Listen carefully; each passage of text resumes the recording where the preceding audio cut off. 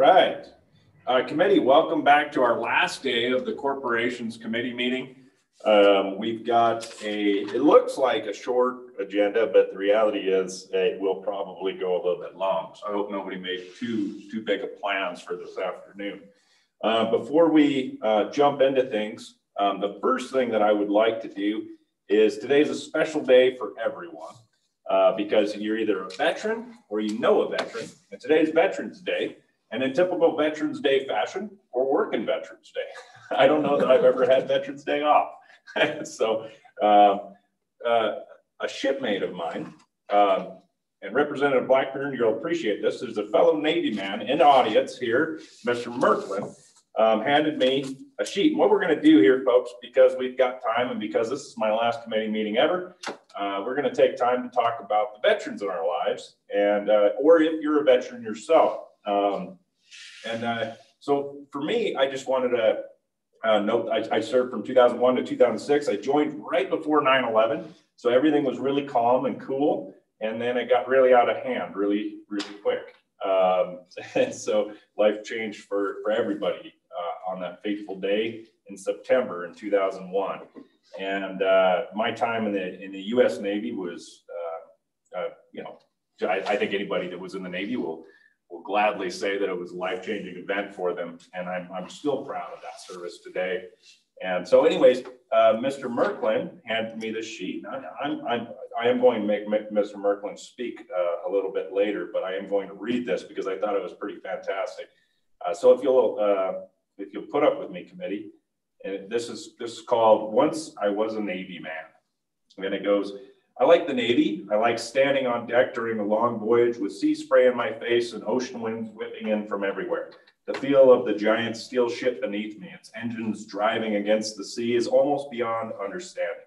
Its immense power makes the Navy man feel so insignificant, but yet proud to be a small part of this ship, a small part of her mission. I like the Navy. I like the sound of taps over the ship's announcing system, the ringing of the ship's bells, the foghorns and strong laughter of Navy men at work.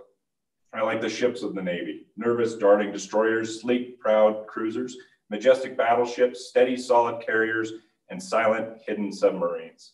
I like the workhorse tugboats with the proud Indian names, Iroquois, Apache, Kiowa, and Sioux. Each stealthy, powerful tug safely guiding the warships to safe, deep waters from all harbors. I like the historic names of other proud Navy ships, Midway, Hornet, Princeton, Seawolf, and Wasp, the Ozark, Hunley, Constitution, Hornet, Missouri, Iowa, and Manchester, as well as the Sullivans, Enterprise, Tecumseh, and Nautilus, all majestic ships of the line, each ship commanding the respect of all Navy men that have known her, or were privileged to be part of her crew. I like the bounce of Navy music and the tempo of a Navy band, Liberty Whites and the spice scent of a foreign port. I like shipmates I've sailed with, worked with, served with, or have known. The gunner's mate from the Iowa cornfields, or the sonar man from the Colorado mountain country, a pal from Cairo, Alabama, an Italian from near Boston, some boogie borders of California, and of course, a drawling, friendly Oklahoma lad that hailed from Muskogee, and a very congenial engineman from the Tennessee hills. From all parts of the land they came, farms of the Midwest, small towns of New England, the red clay area and small towns of the South, the mountain and high prairie towns of the West, the beachfront towns of the Atlantic, the Pacific, and the Gulf. All are American, all are comrades in arms, all are men of the sea, and all are men of honor. I like the adventure in my heart when the ship puts out to sea, and I like the electric thrill of sailing home again. With the waving hands of welcome from family and friends waiting on shore, the extended time at sea drags. The going is rough on occasion, but there's the companionship of robust Navy laughter, the devil-may-care philosophy of the sea. This helps the Navy man. The remembrances of past shipmates fill the mind and restore the memory with images of other ships, other ports, and other voyages long past. Some memories are good, some are not so good, but all are etched in the mind of the Navy man, and most will be there forever. After a day of work, there is a serenity of the sea at dusk. As white caps dance on the ocean waves, the sunset creates flaming clouds that float in folds over the horizon, as if painted there by a master. The darkness follows soon, and it is mysterious. The ship's wake in darkness has a hypnotic effect, with foamy white froth and luminescence that forms never-ending patterns in the turbulent waters. I like the lights of the ship in darkness, the masthead lights, the red and green side lights and stern lights, They cut through the night and appear as a mirror of stars and darkness. There are rough, stormy nights and calm, quiet, still nights where the quiet of the mid-watch allows the ghosts of all the sailors of the world to stand with you. They are abundant and unreachable, but ever apparent. And there is always the aroma of fresh coffee from the galley, tinged with a whiff of fuel oil or jet fuel. I like the legends of the Navy and the Navy men that created those legends. I like the proud names of Navy heroes: Halsey, Nimitz, Perry, Farragut, Burke, McCain, Rickover, and John Paul Jones. A man can find much in the Navy: comrades in arms, pride in his country. A man can find himself and revel in this experience. In years to come, when the sailor is home from sea, he will recall with fondness the ocean spray on which his face when the sea is angry. There will come a faint aroma of fresh paint in his nostrils, the echo of hearty laughter of the seafaring men who once were close companions. Now landlocked, he will grow wistful of his Navy days, when the seas were the largest part of him and a new port of call was always just over the horizon. Recalling those days and times, he will stand taller and say, "Once I was a Navy man." So that's pretty awesome. Thank you, sir. I'm going to go next. That's fabulous. What's it? That's fabulous. Thank you. It is Really good. pretty fantastic. Thank you. Very well read too, Mr. Chairman. Mr. Chairman, can we get a copy of that? Yeah, absolutely. I will definitely make a copy. Thank you. So members, I do want to call out, because I am the chairman and it's my last damn day, I'm going to make sure we're going to spend some time on this because it's damn important. Absolutely. So I'm going to call out my good friend, Representative Jim Blackburn, a fellow Navy man. We're going to make the Navy important today above all else because we can. So Representative Jim Blackburn, tell us of your service, of your time in the greatest Navy in the world. Greatest Navy in the world, United States Navy, right? Well, I served in the 60s. I served on a rust bucket destroyer that was built in the 1940s that did its duty in World War II. I spent a little bit of time ashore doing miscellaneous things. I think I most enjoyed the destroyer. I most enjoyed being at sea, guarding flat top carriers that my friend Sailor Lindholm was on. Yeah, I'm just getting kind of choked up here. So I'm just trying to remember all my friends that were in the Navy that are no longer here, and some that are.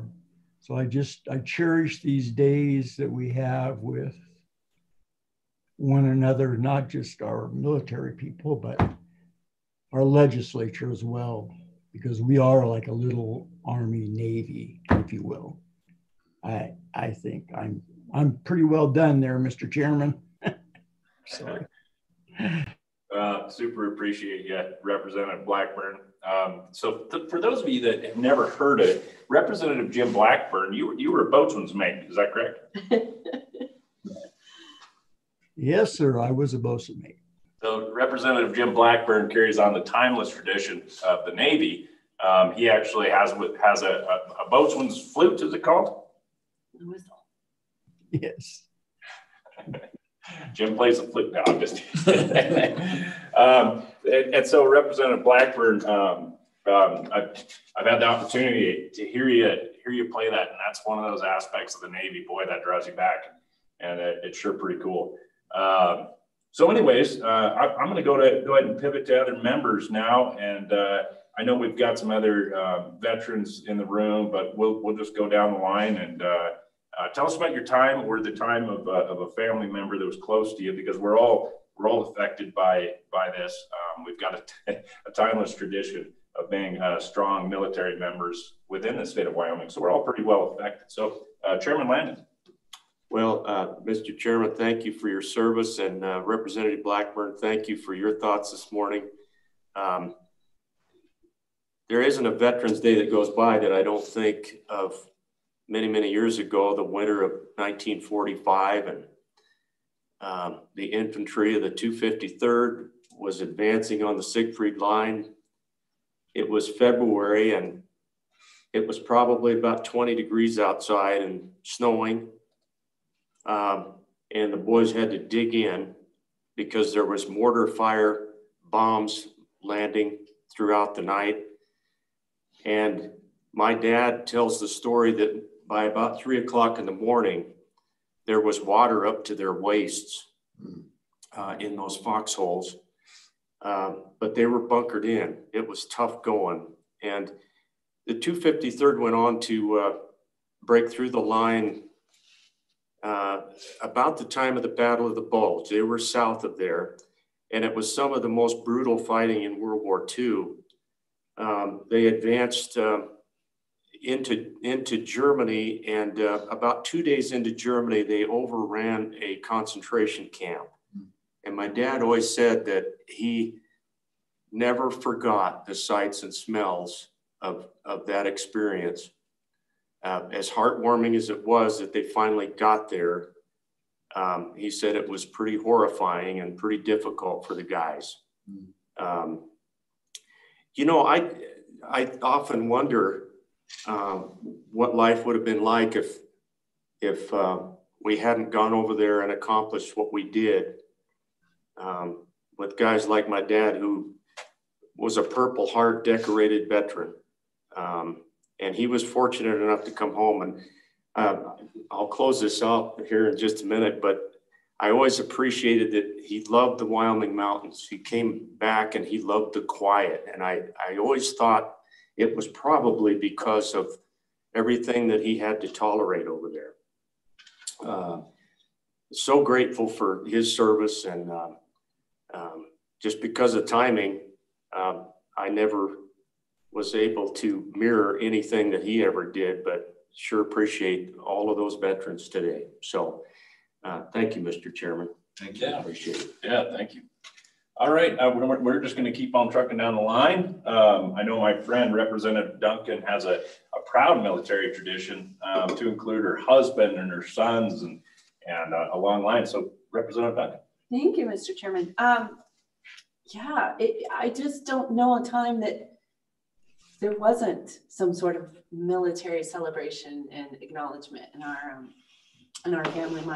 My grandfather was in the World War in Belgium. Talks about his funny story for him is that he attached the bombs to the planes and attached them too tight the first time and got quite the yelling from the guys. And then my dad served in Vietnam, came home with a Purple Heart, and he's retired today after years of being a commercial pilot and FAA, and so he's still loves to fly, even though he was a Marine.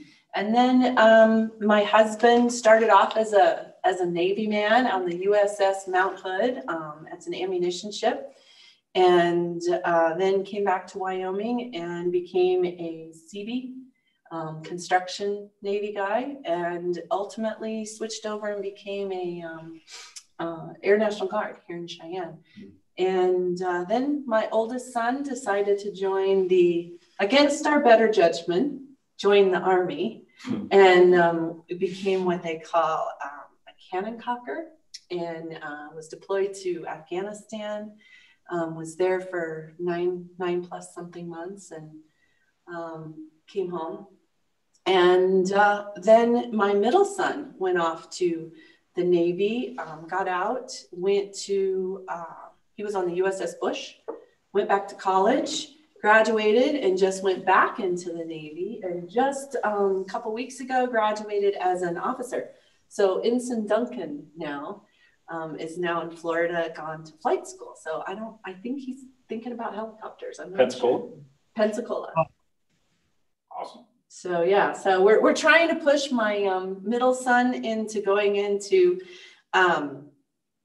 you know, the Marines, because then we'd have all branches covered. But you know, he's not listening very well or cooperating. So we try and take advantage of honoring all the soldiers and anybody at any given moment. So if you ever have an opportunity that you see someone flying or you see someone eating or something, just rather than thanking them for their service, just buy their dinner, buy their lunch, buy them a drink, do something. If they're Navy, buy them a drink.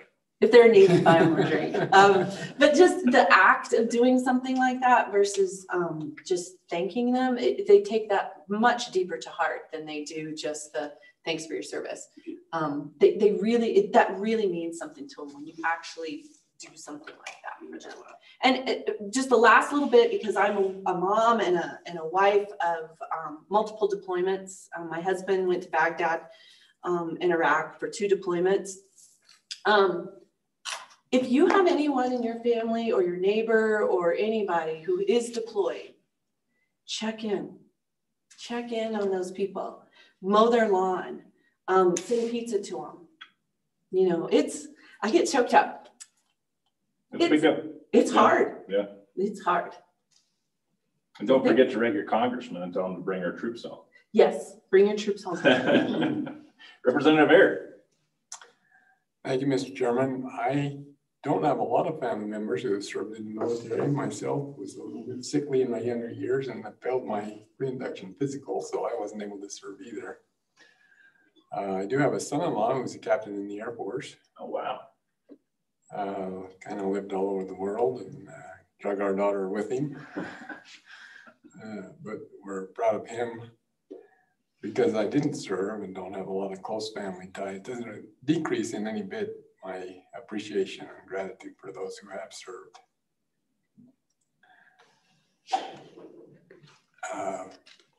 Driving over here this morning, I heard a little snippet on the radio about the Bataan Death March and what those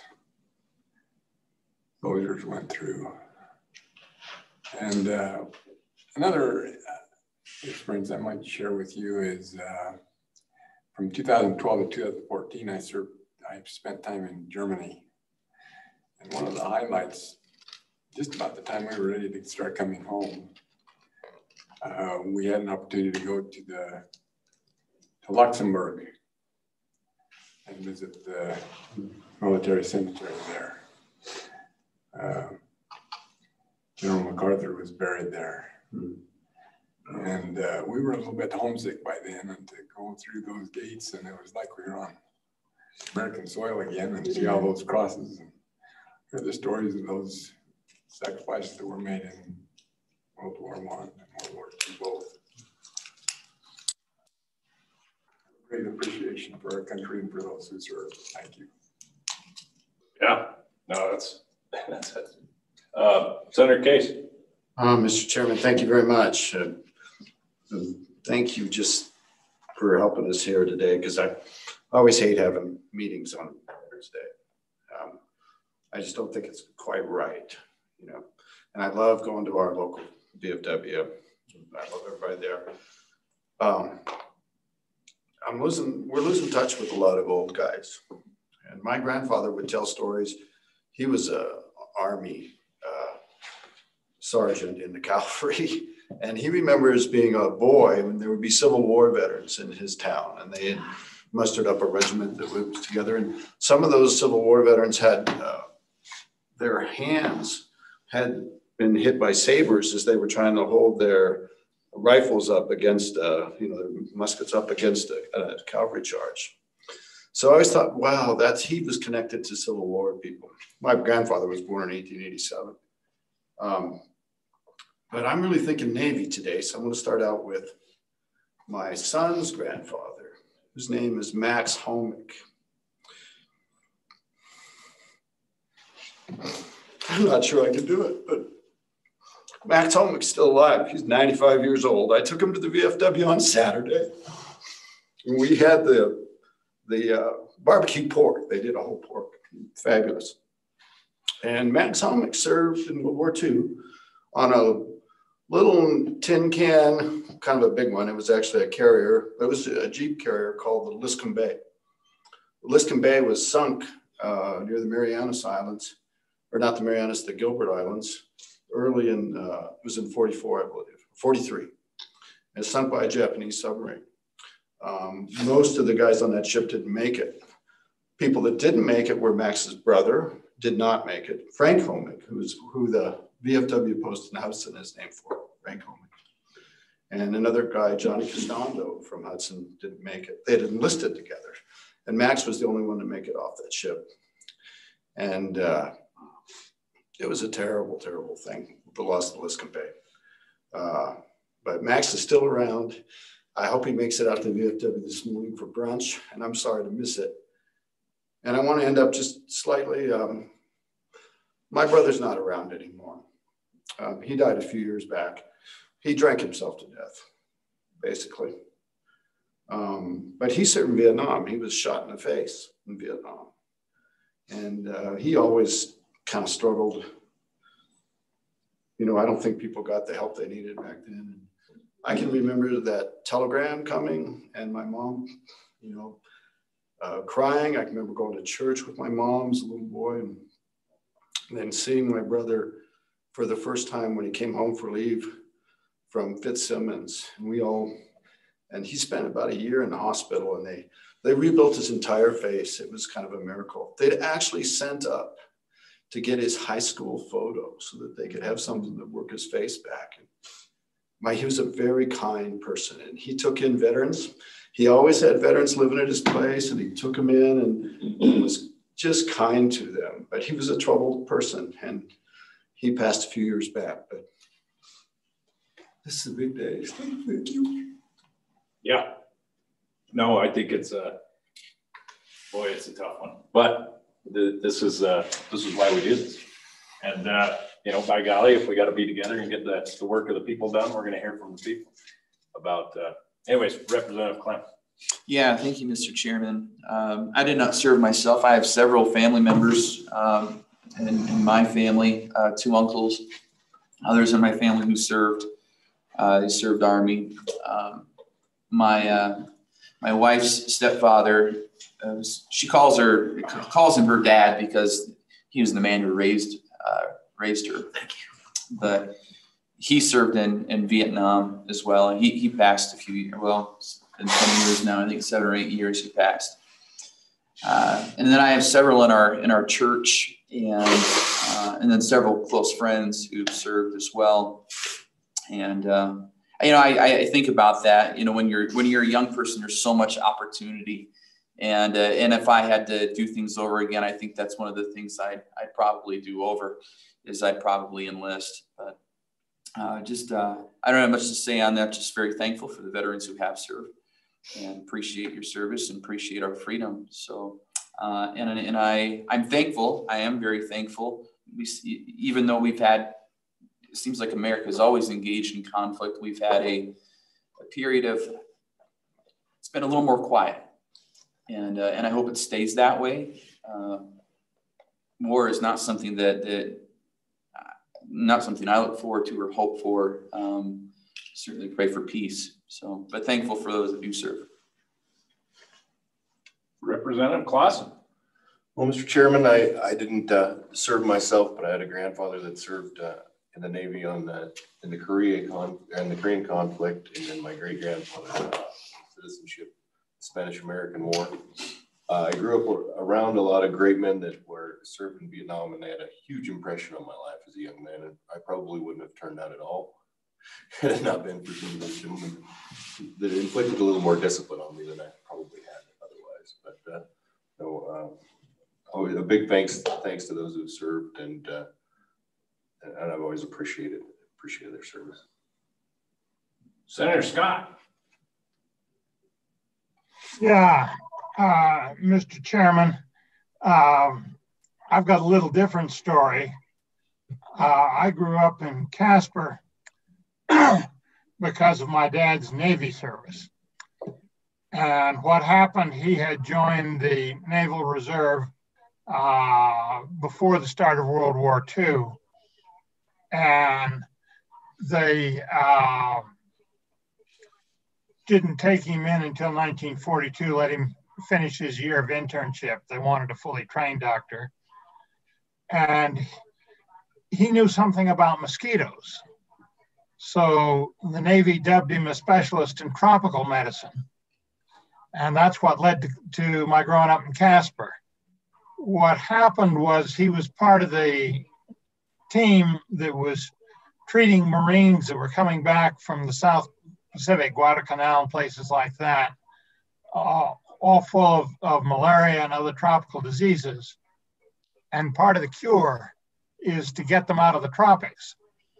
So they put a hospital in Klamath Falls, Oregon, brought the Marines back there, and he was part of the medical team that was treating him. And he and my mother liked the landscape there and liked particularly Eastern Oregon, which is very similar to Wyoming. So I was born in the base dispensary at the Marine base in Klamath Falls. But after my dad got out of the Navy, he completed his medical training, became a pediatrician. And because of their experience in Klamath Falls, went looking for a similar area to go into practice. And Casper didn't have any pediatricians and there was an opening, so that's where they settled. So that service and his experience in the Navy actually led me to grow up in Casper. Myself, I had about as little military experience as you can have without having any at all. I spent a year in the Army ROTC in college, but I grew over the draft standards, and that was the Vietnam War. And I didn't see much point in volunteering in a situation where we weren't trying to win the war. So once I grew over the draft standards, I didn't take the second year of the ROTC. But my dad's Navy experience was certainly fundamental to what happened to us. And I will mention I had a great grandfather that served in the 2nd Massachusetts. And fortunately, he missed the Battle of Antietam because he was in the sick house with typhoid. And the 2nd Massachusetts just got shot to bits at Antietam. If he'd been healthy then, I probably wouldn't be here because he would have been shot there. A little scary thought as you look back into history. Yeah. Well, thank you, Senator Scott. Representative Furphy. Thank you, Mr. Chairman. Well, my dad was a Navy man, but nothing very exciting. He was in electronics. He worked on microwave kind of things, and so he really wasn't put much at risk. He certainly had a long career. He worked for AT&T for many years after he came out of the Navy with the training that he got, so that was good. Myself, I was in Air Force ROTC, and I passed all the physicals to become a fighter jet pilot, and so I was, the real key there is your eyesight has to be good. So I passed the eyesight exams. I was in training to go forward. Some surgeon in Texas saw my file, and I'd broken my neck playing football in junior high school. And so they wiped me out of the program. So I never did serve, and I was really disappointed. I really wanted to fly those jets, but that's kind of my history. Thank you for sharing that, Representative Murphy. Senator Nethercott. Well, thank you, Mr. Chairman. I have a long family history for military service. I'll keep it short though, but some interesting Wyoming stories. Also a family of Navy, and my grandfather was attending the University of Wyoming when Pearl Harbor happened. And he was called to Half Acre, where they did announcements reporting of what happened. And he subsequently signed up for the Navy at that time in the days after the bombing. He was assigned to the Aleutian Islands up in Alaska and defended the Alaska coast from the Japanese during the Aleutian Island campaign. He was on the ship, the Quackenbush, and we have some remarkable photos of that ship just absolutely encased in ice and snow. Fortunately, he grew up in Teton County, so he was right at home in miserable weather conditions during those winter months up in Alaska. he kept a fond love of Alaska throughout that time and would commonly go back there with his wife, my grandmother, who was in the Women's Army Corps during World War II. And so she served in our military service as well. And I have some remarkable photos of her, and I still have her Army uniform and her satchel that she carried with her.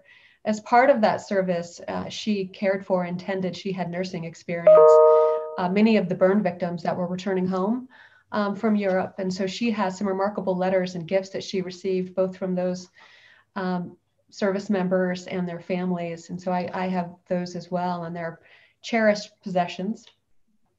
My mother's father served in World War II as an intelligence officer in Germany. And so also some very interesting artifacts from that life as well. My father was an Army officer, did not go to Vietnam. Fortunately, the timing of that worked out, and thus I'm here today. But he did have two brothers, or two sons. I have two brothers. My eldest brother, a Navy man, who was on the USS Seawolf, which Chairman Lindholm mentioned in his in the opening poem and speech.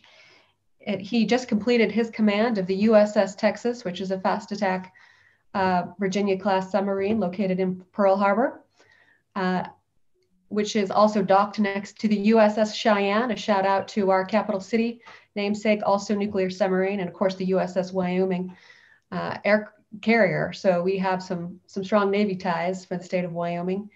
My brother is now chief deputy of the nuclear operations at the Pentagon. And so part of that nuclear triad here, and I get to sometimes connect with him on activities with F.E. Warren as we continue to defend our nation's interests. So really interesting. And my other brother, Army intelligence. And so both of them were able to call me once when they were serendipitously were not both in Afghanistan at the same time. And they called me on a satellite phone. And so that was a really special moment with the three of us kids, both of them serving and being deployed overseas. So my husband, also a Marine, of course, the Marine Corps birthday yesterday, I've heard all about it. And he's a proud Marine, and once a Marine, always a Marine. So I am surrounded by veterans and I'm grateful for that experience. Thank you, Senator Nellicott. One of my favorites, Representative Andy Clifford. Thank you. Thank you for your service, Chairman. And I always hold my memory of traveling with you a little over a year ago to Washington, D.C. to talk to our Congress people about bringing our troops home. And I strongly believe in that. I come from a long line of military families. We as Indigenous people, 576 federally recognized tribes, serve highest per capita per race in the military. Proud line of warriors. I want to honor my grandfather, William Trosper, died in the Battle of the Bulge. My uncle Elmo served two tours in Vietnam. Tribal member Billy Ferris, killed in Iraq. My father's a Marine, my husband's Marine, my son is a Marine. My nephew, Stephen White, served in Afghanistan. Our tribal liaison for the Eastern Shoshone tribe, Lee Tendor, served in the United States Marine Corps. And then I have a beloved Brett Grosbeck, who's currently serving in Coronado Island, United States Navy. And then I want to give a shout out to Feather Blackburn. She just now followed in her father's footstep, Martin Blackburn. And she is serving in the United States Marine Corps and is arrived a few months ago to Okinawa, Japan. And also my sister-in-law, Lynette Clifford, served in Desert Storm, combat vet, worked communications, and I just want to thank her, but just so many people. But thank each and every one of you, your veterans, and thanks for doing this, Chairman. Thank you. Yeah, thank you, Representative Clifford. Last but not least, Senator Schuler. Thank you, Mr. Chairman. Yeah, I come from a long history of military folks. In fact, my mom, who's a big genealogy freak, she's done some history and found that we had someone fight in every war from the Revolutionary War on from one of our family members. And so that's pretty cool. My dad tried to sign up for the war, and he was 14 and of course lied and they wouldn't let him in, and my grandparents would not sign for him. So he always felt bad that he didn't get to serve. But my oldest son was a Navy SEAL, would probably still be in the SEALs, but was injured after a number of years, and was not able to dive anymore because of a head injury and other injuries. And so he was pretty sad by that, because he did want to make it a career. But he continues to work with wounded vets, takes them out on mountaineering expeditions with a number of other SEALs. He works with the SEAL Foundation and Wounded Warriors. And so that's his way to still kind of connect with his buddies. I think of them today. I think in the years that he was in there, he lost 5 or 6 of his buddies on different deployments in the Middle East. And so I think about those young men and all of the men and women that have served, and just really appreciate all your service. Thank you very much, all of you.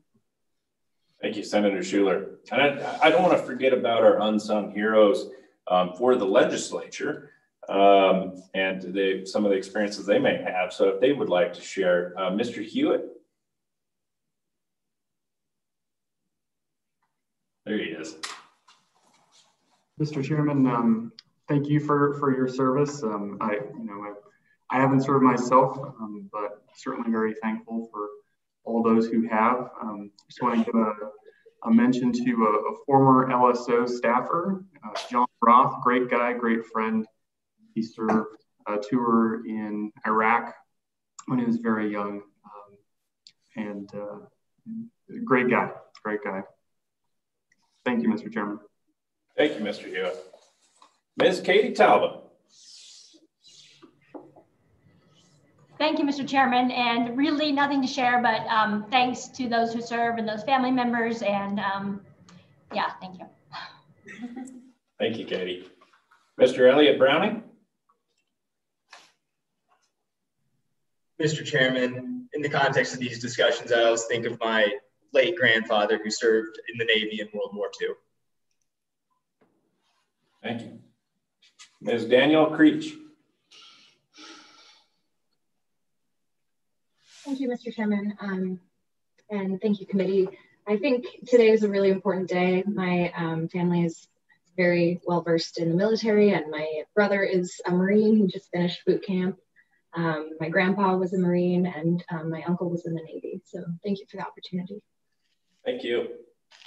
I'd be remiss to committee members. I didn't mention my favorite veteran on Veterans Day, and that's my bride. She was, right. Yeah, she was a 3rd class petty officer in the United States Navy. That's where I found her. And then I imported her back to Wyoming. She's a former ballerina turned jet engine mechanic on SH-60s. And she's a Renaissance woman. She is. She's pretty cool gal. Anyways, I'm going to pick on Mr. Merklin. Mr. Merklin, if you could join us at testimony. Mr. Merklin got a hold of me and the chairman about Veterans Day, and anyways, he's a Navy man, a fellow shipmate, as we like to call each other, and I'd like to hear about your service if you could quickly, sir. Thank you for giving me the opportunity. I didn't foresee this part coming this morning, so surprise. I appreciate each and every one of you for what you shared with each other, and with me, and with the audience here. I'll keep it as brief as I possibly can. I've been known to talk too much all my life, so please bear with me, and I hope you give me the latitude. I joined the Navy in 1964 out of high school.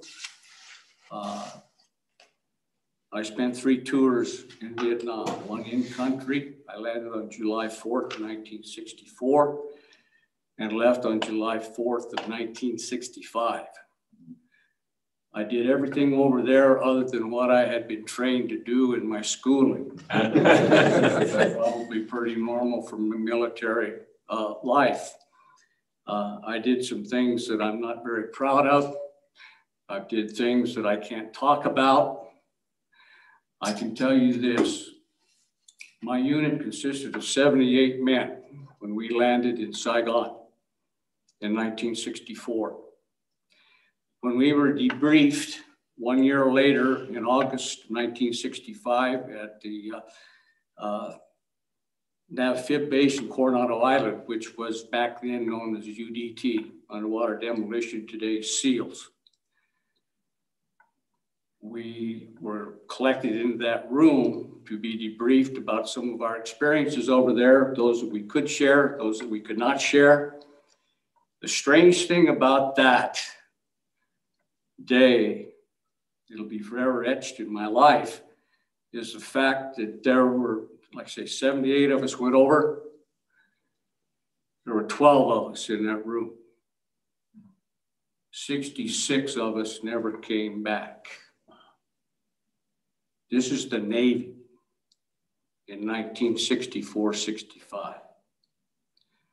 I've been to the wall in Washington twice, and I cannot find any of those 66 names on the wall. It's as if they have disappeared from the face of the earth. I know that there were some over there alive after the peace talks in 75. I know there were some still alive. They were not allowed to come home. I have had friends who were POWs in the Hanway Hilton. One in particular shared a room with Senator John McCain. This man's, I talked to this man's father, or this man that I'm talking about is a doctor with the VA. He has since retired. His father was captured in the Battle of Way and spent his time in the Hanway Hilton. He told me some stories. The VA doctors are only supposed to spend 15 to 20 minutes with each patient. I usually got an hour with this doctor when I went in to see him, because we had a camaraderie, a sharing of experiences. For him, it was his family, his father. Many of you probably don't know this, but when the peace accords came down, it concerned only POWs that were detained in North Vietnam and elsewhere. The Vietnamese, in their infinite wisdom, they changed the status of several hundred of our people that were over there. They changed them from POWs to detainees. They didn't have to be released. They weren't released. Let that sink in for a minute. I'm happy for those that were able to come home, but many did not, and they died over there or elsewhere. I spent 2 tours on the USS Canberra, which is a heavy guided missile cruiser. The missiles weren't any good, but the 8-inch guns did their work. Off the coast of Vietnam, both North and South Vietnam, I've had the opportunity to see 2 sunrises one morning. One was coming up in the east, and the one that came up in the west was actually the refinery at Haiphong. We had a direct hit. We were firing on that refinery. And you could look over this way and see the sun coming up here, and you could look over to the west, and it looked like the sun was coming up over there too. When I was in Vietnam, I learned the language. There's different dialects over there. I was going to start this morning by saying, Chào ba, chào ông, enjoy, which means, good morning, ladies and gentlemen, welcome. And how are you? As to have learned, I didn't learn it, I learned a fragmentation of different dialects. And you had to be careful where you were in the country to make sure you said the right thing, because the same word with the inflection could be taken totally different. Anyway, I became a ship's interpreter on the USS Canberra. As such, I had the opportunity to be in CIC, which is the Combat Information Center. Our guns had a range of about 28 miles, firing 500-pound shells, depending upon the type of shell that it was. But we had forward air observers, we had forward ground observers. And I remember this one particular day I was in CIC and I could hear the ground observer speaking over the speaker in the room. And in the background, you could hear the North Vietnamese talking. He was that close to them as far as giving coordinates to where to put the fire. He gave longitude, latitude, said wait 5 minutes and fire for effect. We did that, we started firing our shells. And the next thing I heard, and everybody in that room heard, cease fire, you're killing us. Our shells were landing on our own Marines. We had fired the lands and grooves out of those 8-inch guns to the point that they were as smooth as a baby's butt. And when they left the barrel, instead of a true trajectory, they started tumbling end over end. And they were landing on our men. I don't know how many we killed that day, but it was more than enough. One was too many. The captain ordered the guns lowered. We looked at the guns, and like I say, you could take your hand, it was just like a baby's butt, smooth as silk. That was over 69,000 rounds that we had fired through those guns. The crew, in a sense, was happy with respect. We're going to get some shore leave in the Philippines because they had to rebarrel there. We figured about a month. They had the guns out and changed out in 10 days, and we were back on the firing line. Firing again. I still hear those people screaming at times.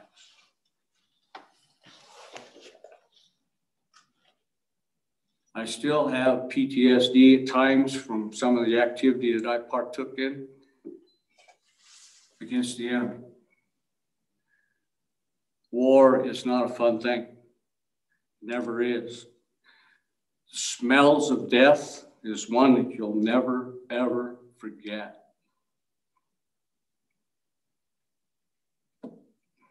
My son is 49 years old. He spent a tour in a Desert Storm with the 24th Infantry Division. They were 50 miles outside Baghdad when they returned to go south to Kuwait. They were going to get to Saddam, but they didn't get the chance. But to this day, he will not talk about the atrocities that he took part in over there. He won't. He's very angry. War is hell. Each one of us who have served in the military, each one who has died, did so for the benefit of those who are still here. I thank you for this time to tell about this. One thing, I don't know whether any of you ever been on a cruise or in rough seas, but I tell you what, when the waves are so bad that they call off the carrier flights on the Kitty Hawk is who we traveled with some of the time. The waves were coming over the flight deck. That's over 100 foot high. And we're on a cruiser that's about 586 feet long with a draft of 28 feet. We'll bother around like a cork out there in the South China Sea. Seasick green is a real color. Let me tell you that. Thank you very much, sir. Service, really appreciate it. We called it walking on walls when I was in the Navy. What's that? I'm sorry. We called it walking on walls when I was in the Navy. Yeah. You didn't walk, you were bouncing off the ball. Yeah. A little bit of a rodeo. Well, and for the public that are listening in and for everybody that's here, thank you for the opportunity for the committee to be able to do that and be able to talk about it. Definitely appreciate that opportunity. Now that we've gotten through that. Please thank a veteran today, and we're gonna get to the people's work in the state of Wyoming. So one thing we did need to go over first, committee members, and this motion we brought by my co-chairman. It's in regards to prior legislation that we had looked at in case we were going into a special session.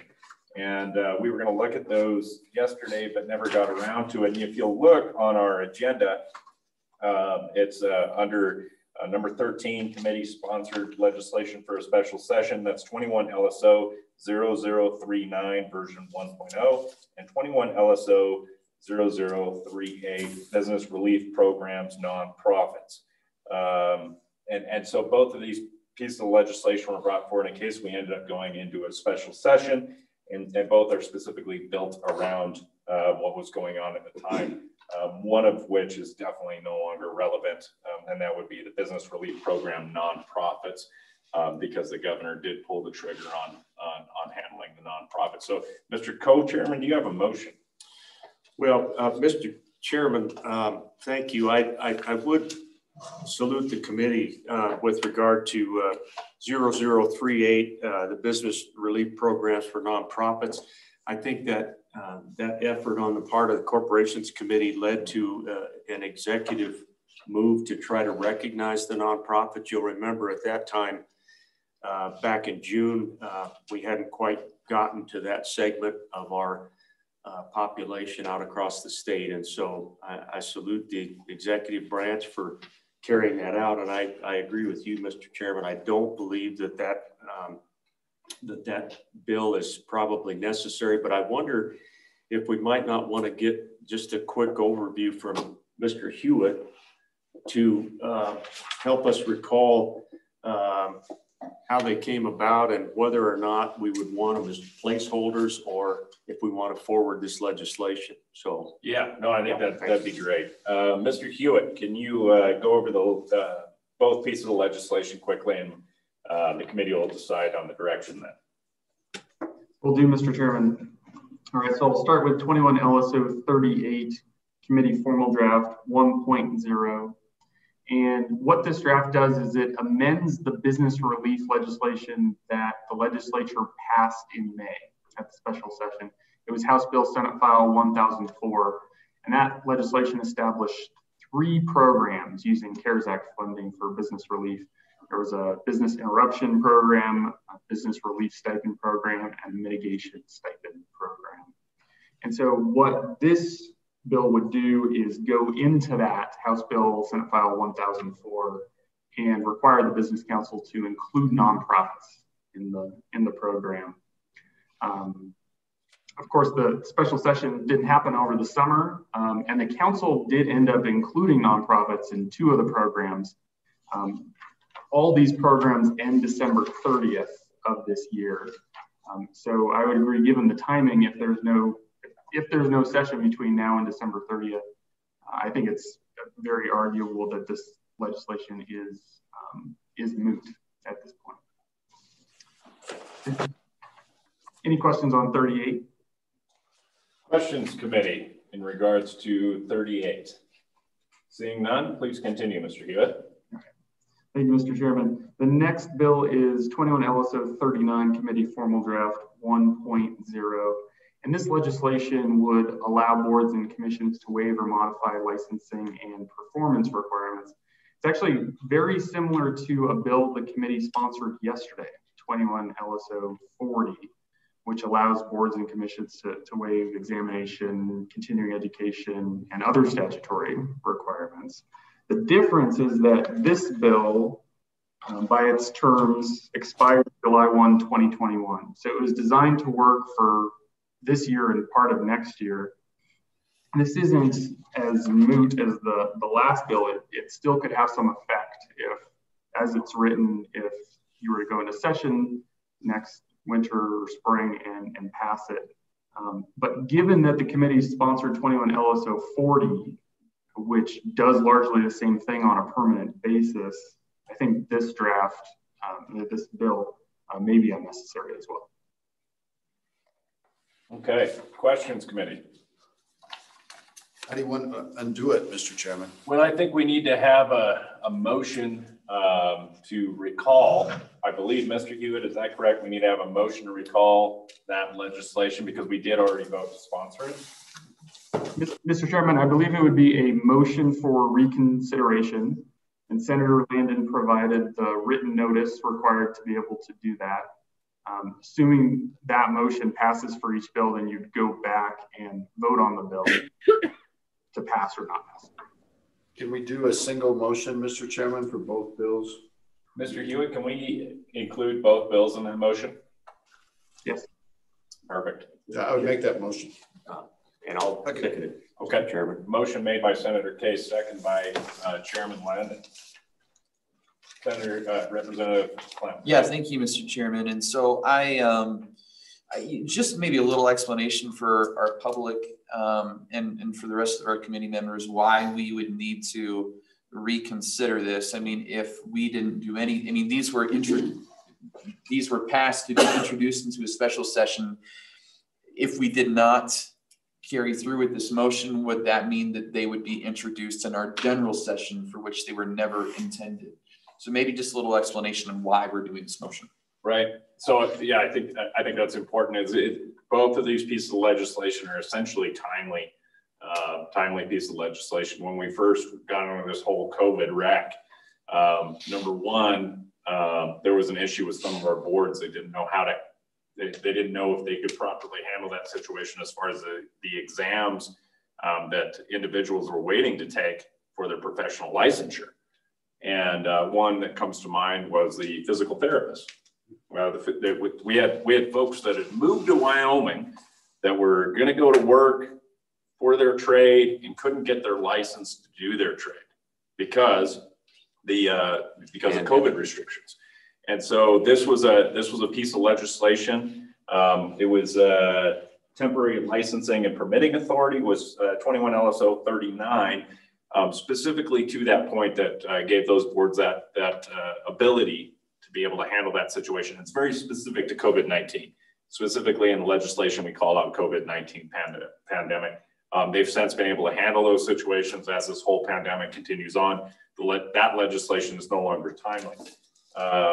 And then the business relief program, nonprofits, we weren't sure if nonprofits were going to be able to partake in applying for CARES Act funding that the state legislature during our first special session in May had created programs to be able to assist those businesses in the state of Wyoming affected by the pandemic. Nonprofits, obviously, they were suffering under the same scenario. And so that legislation would have made them, it would have given them the ability to apply for those programs to be able to receive some of those CARES Act funds. And so that is obviously very timely also. However, through the Business Council, those programs were able to be able to put out some outreach towards those nonprofits. So that's the gist of them. Both of them are really no longer necessary because they've been handled. Senator Scott, go ahead. Mr. Chairman, I think Mr. Hewitt was accurate in describing them both as moot. I think the proper thing to do is not to reconsider them. I intend to vote against that motion and just let them sleep in the files of LSO. They were intended for a special session. They were moved to be introduced in a special session. They never happened. I think if we do nothing, they will simply sleep in the files permanently. And that's, I think, what ought to happen to them. That's certainly the attitude we took in Committee 10 with our bills. Mr. Chairman. Yeah, go ahead. And that's, thank you, Mr. Chairman. That's what I was getting at is I don't know if why is it necessary to take any action at all? I could understand if these would be introduced in the general session, but that was never the purpose in which the committee passed them. It was for a special session. If a special session never happens, then the issue is gone. It's we've used the term mute. So I don't know if we need to do anything. I think it's, that's kind of where I'm at. I tend to agree with Senator Scott. So, Mr. Hewitt, if we do nothing, will these, through the way our system works, will they end up being sponsored by the committee during a general session. Will they be numbered?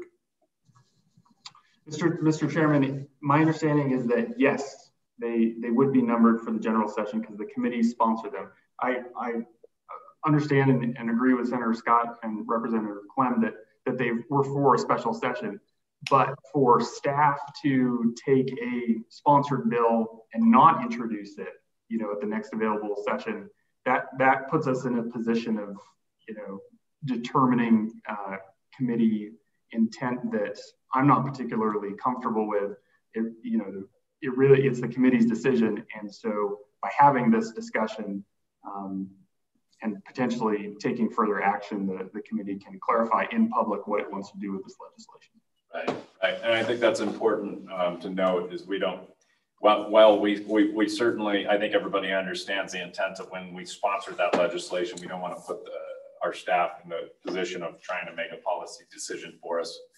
Senator Scott, back to you, and then Senator Namakash. Mr. Chairman, as I recall the motions on all these bills, they were to introduce them in a special session, and I would think it was a stretch to interpret that as meaning the general session. Right.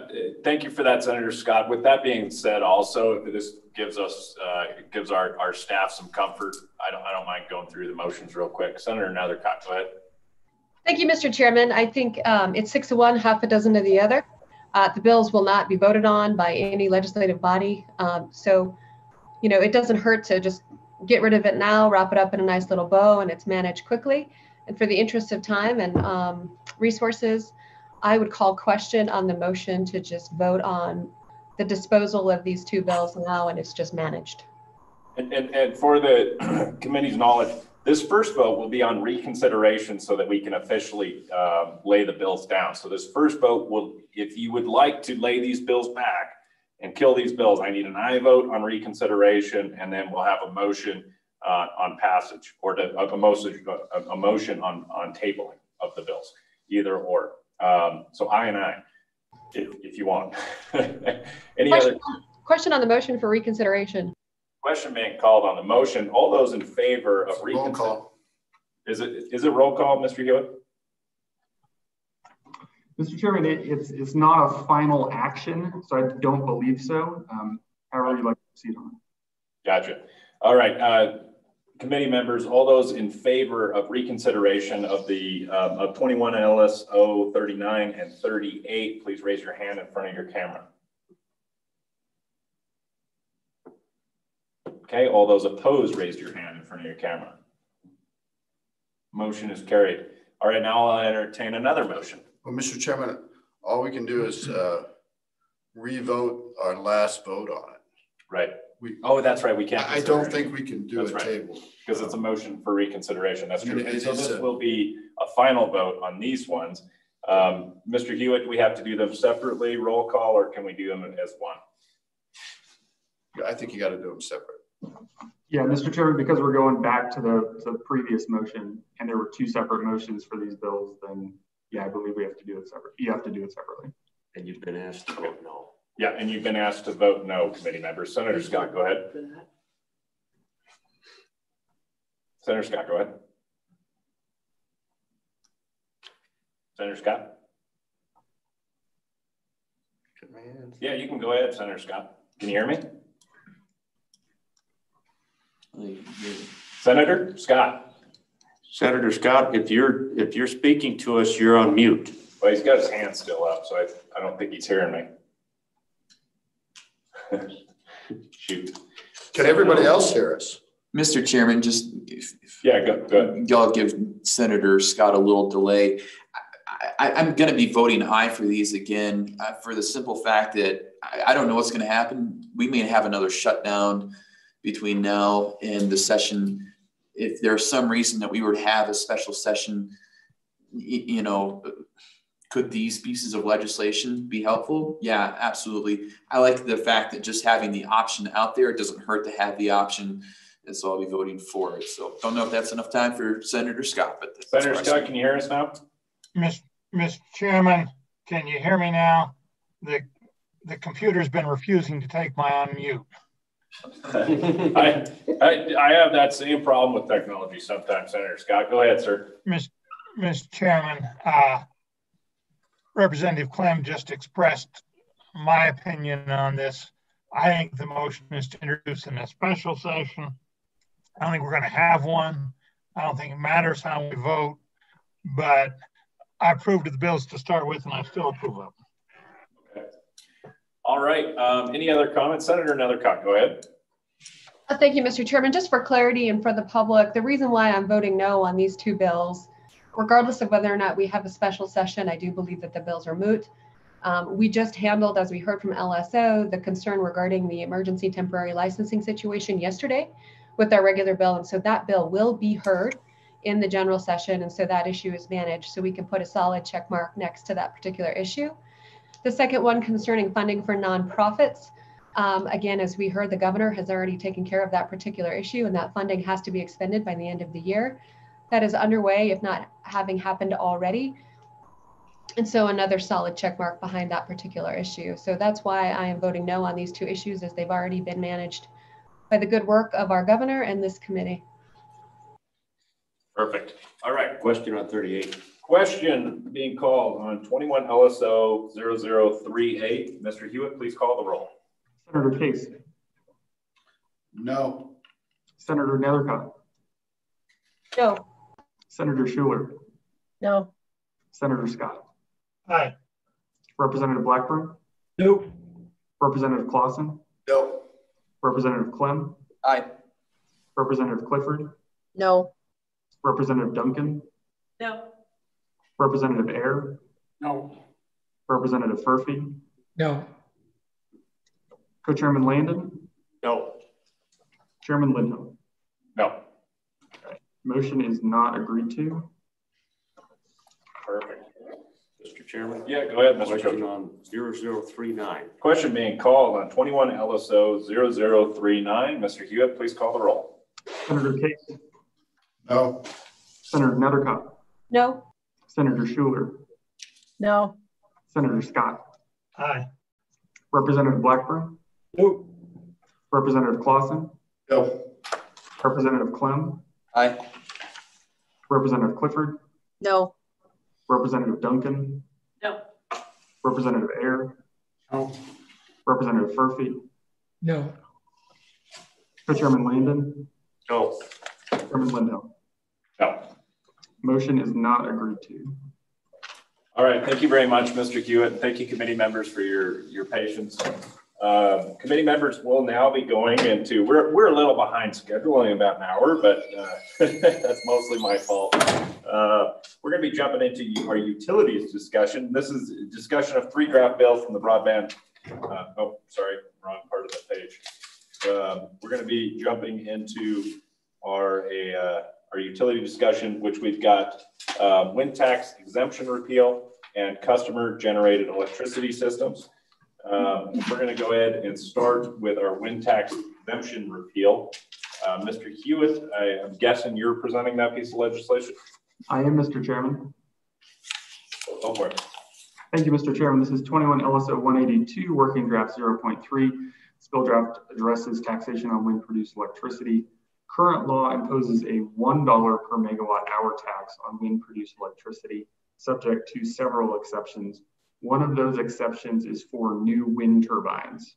Under 3922-105B, this tax does not apply to wind turbines for their first 3 years of operation. This bill draft would repeal that exemption. And you can see the repeal on page 1, line 7. And then on page 1, line 9, there's an effective date of July 1, 2021. On page 2, I've included a staff comment for the committee's consideration. This includes a couple applicability sections. One option, the first option, would be to grandfather in existing wind turbines so that they could continue to benefit from the exemption for their initial 3 years of operation. That's lines 12 through 16 on page 2. Alternatively, the committee could consider adding language that expressly provides that existing wind turbines are not grandfathered in to this repeal.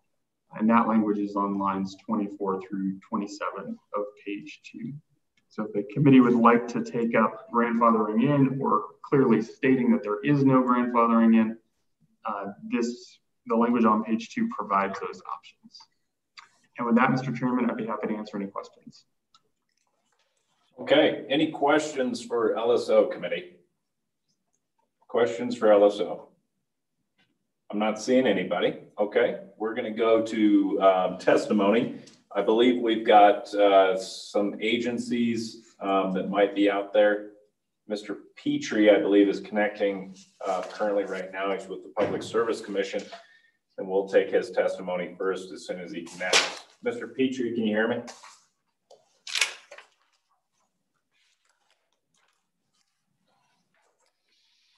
Mr. Petrie. Yes. Yeah. Hello? Yeah, Mr. Petrie. Hey, this is Tyler Lindholm. We're on the wind tax exemption. Do you have any comments on that, sir? We do not, Chairman. Oh, well, all right. Well, that went quickly. Would anybody like to ask any questions of the Public Service Commission? Nobody does. All right. Thank you, Mr. Petrie. Sorry for putting you on the spot so soon. Thank you. All right. We have got a pretty good pile of people here. While I'm working through those that might be testifying remotely, I'll be adding you to the room. But until then, we have any public comment that is in the room on wind tax exemption? Yes. Well, come on. No time like the present.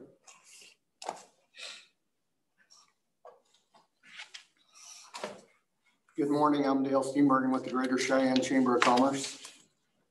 I guess first, just like I'd like to thank every man and woman across this nation that has served in our uniform. And I hope everyone is thinking about them today and appreciating the price that they have paid for this nation. You know, on this wind tax exemption repeal, I'd like to give you a little perspective for economic development. So the state of Wyoming, the legislature, the business council has been prodding us for years that we need to go out and diversify our economy.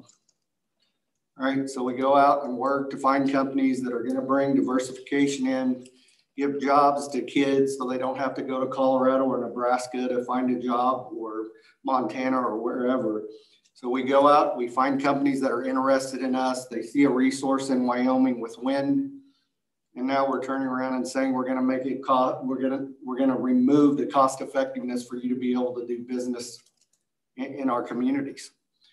You know, I called the other day. I worked on a big wind farm project in another state about 20 years ago, and I was just talking to the assessor about what had happened off of that. And they had that same discussion about not taxing, and she said, you know, we got school buildings where we didn't have school buildings. She said, my grandson is employed in the wind energy industry.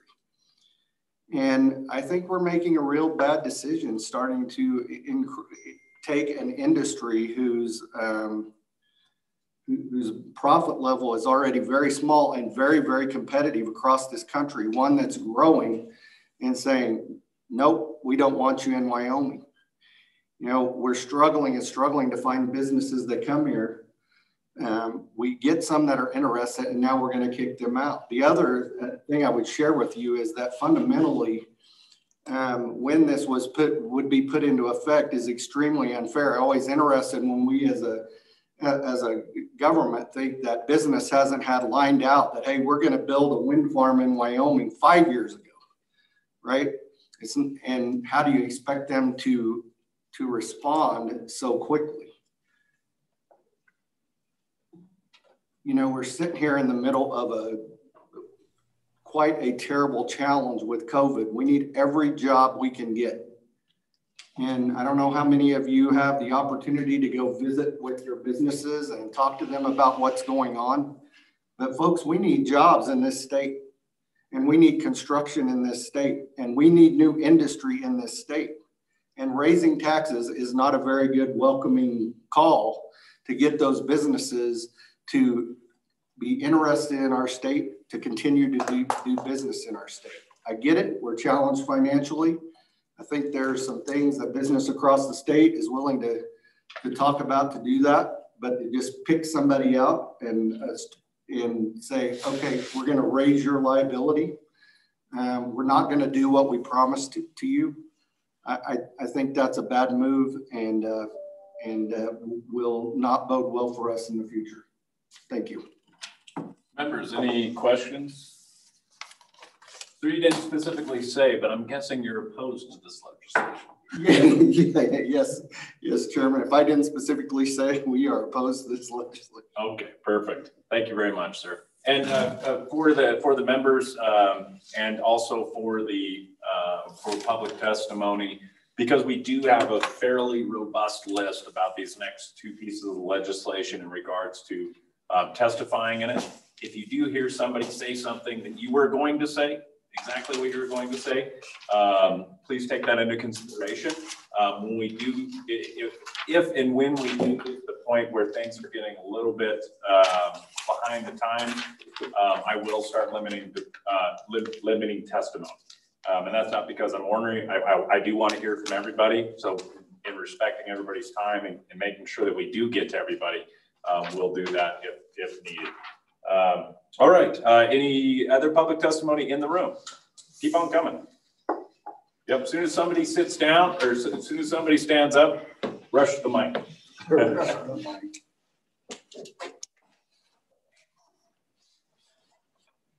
Thank you, Chairs Lindholm and Landon, for the opportunity to speak to you today, and thanks to the committee.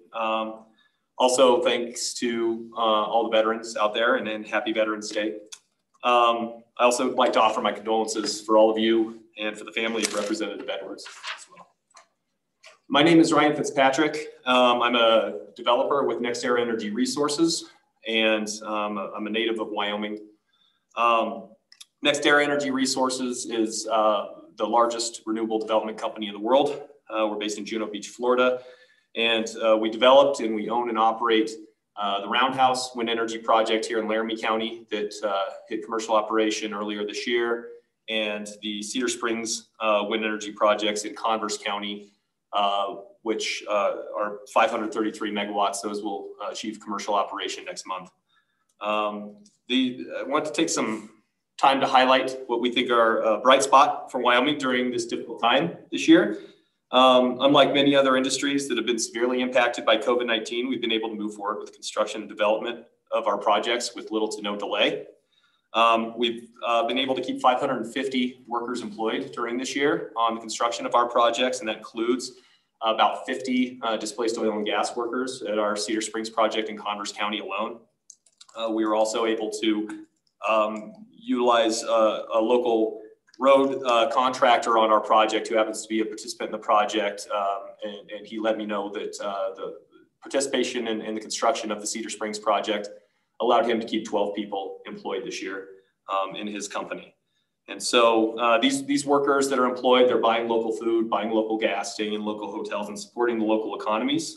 You may have read recently in the Douglas budget about the sales tax hole that our Cedar Springs project was able to help fill in Converse County specifically, from $3.5 million in June to $6 million in July and $9.2 million in August in sales tax collections in Converse County.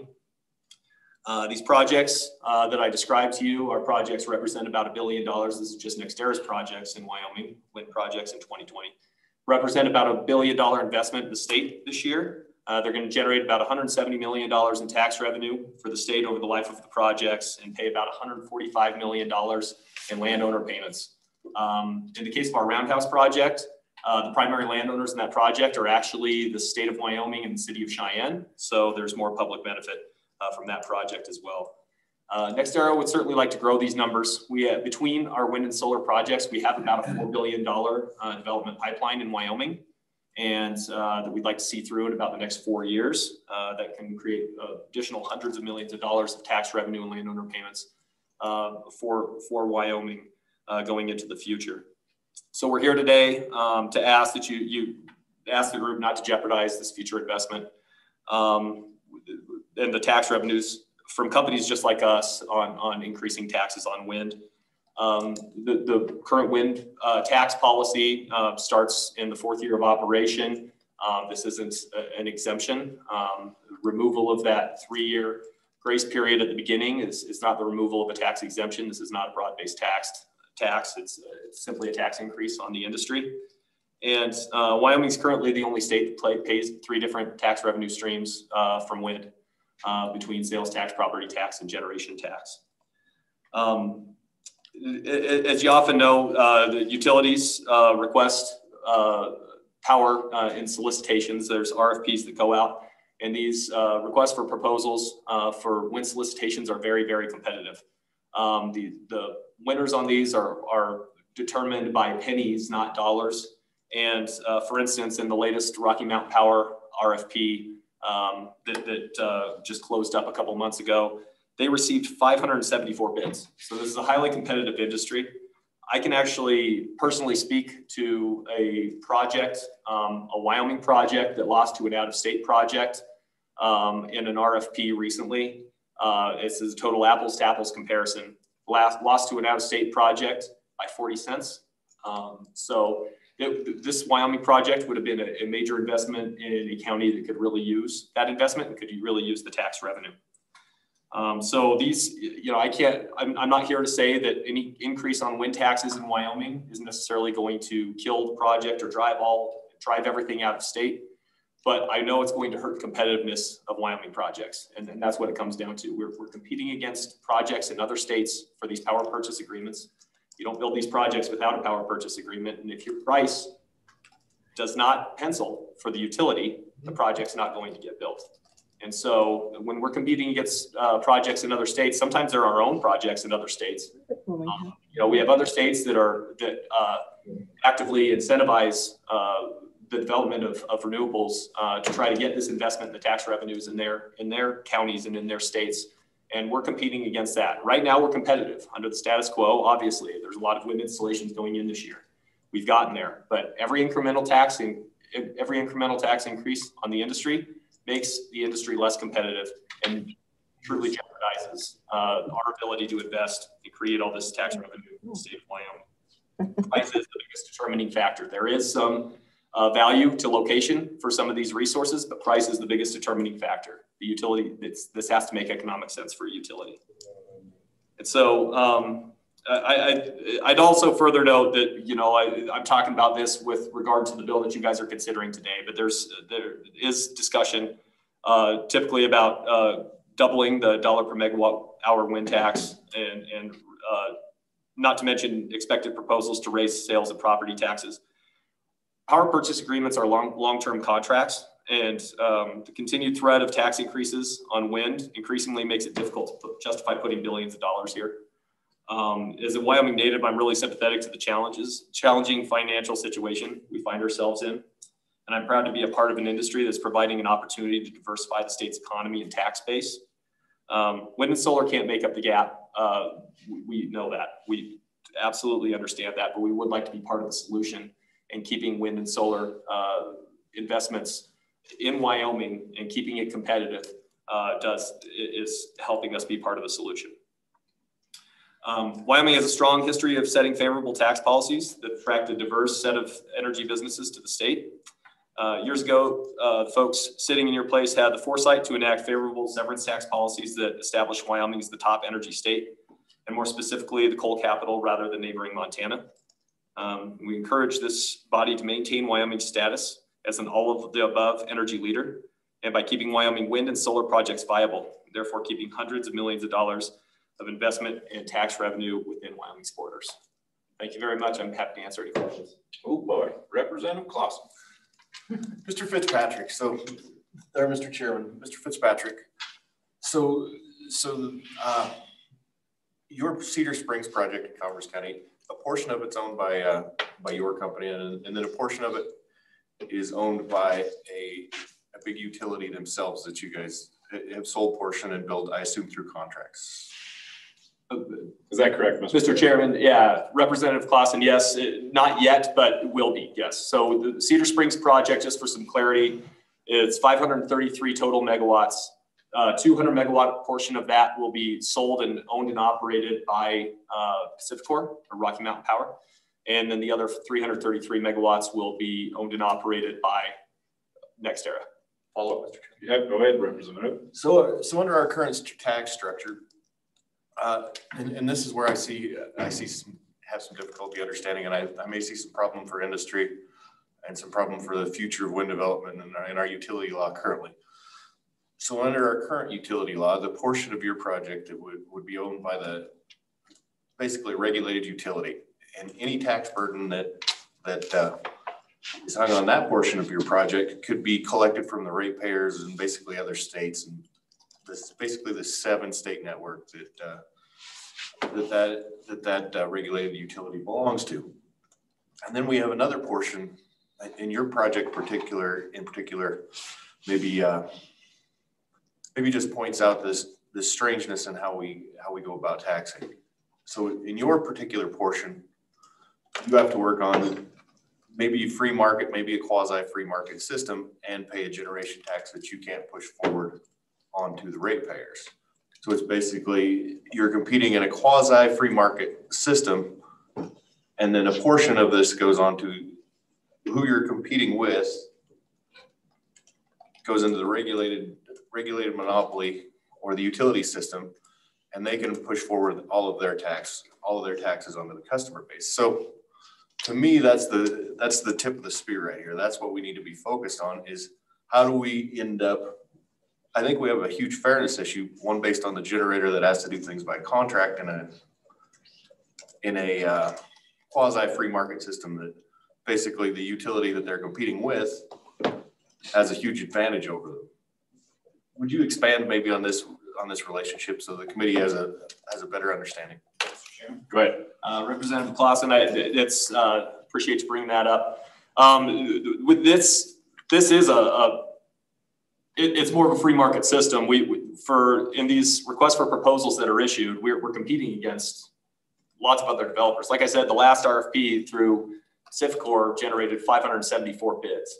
And so we're competing against, wind resources in Wyoming are competing against solar resources in Utah, for instance. And in Utah, counties support tax abatements to try to make those projects more competitive. So while you're saying, we are not able to pass along the $1 per megawatt hour tax, for instance, to the ratepayer. We are. It factors into our PPA price. It has to factor into our PPA price. We invest like a utility. NextEra Energy is the parent company of Florida Power and Light, as well as NextEra Energy Resources, who I work for. So Florida Power and Light is the largest rate regulated utility in Florida, and actually by megawatt hours served in the country. So on our unregulated side, where I work and develop outside of the state of Florida, we still continue to invest like a utility. We have to meet a certain return. And so we will do that. We can't bid a PPA price Florida Power and Light, as well as dips below that return. So we're looking for hang on a second, Mr. Fitzpatrick. Amy Bach, City of Rollins, I've muted you several times now, and I'm going to ask that you keep muted. Go ahead, Mr. Fitzpatrick. Thank you, Chairman. So that price is, we take all of our factors into developing in Wyoming. We put that into a model, and that produces what kind of a power purchase agreement price we can bid into these RFPs, and to be able to meet the return that is required by our executive board. And so that does happen, and that increases the price. Every incremental increase in cost in Wyoming increases the PPA price in Wyoming. So if we are chosen, if the price still hunts and we're chosen by the utility is still passing that price along to the ratepayer.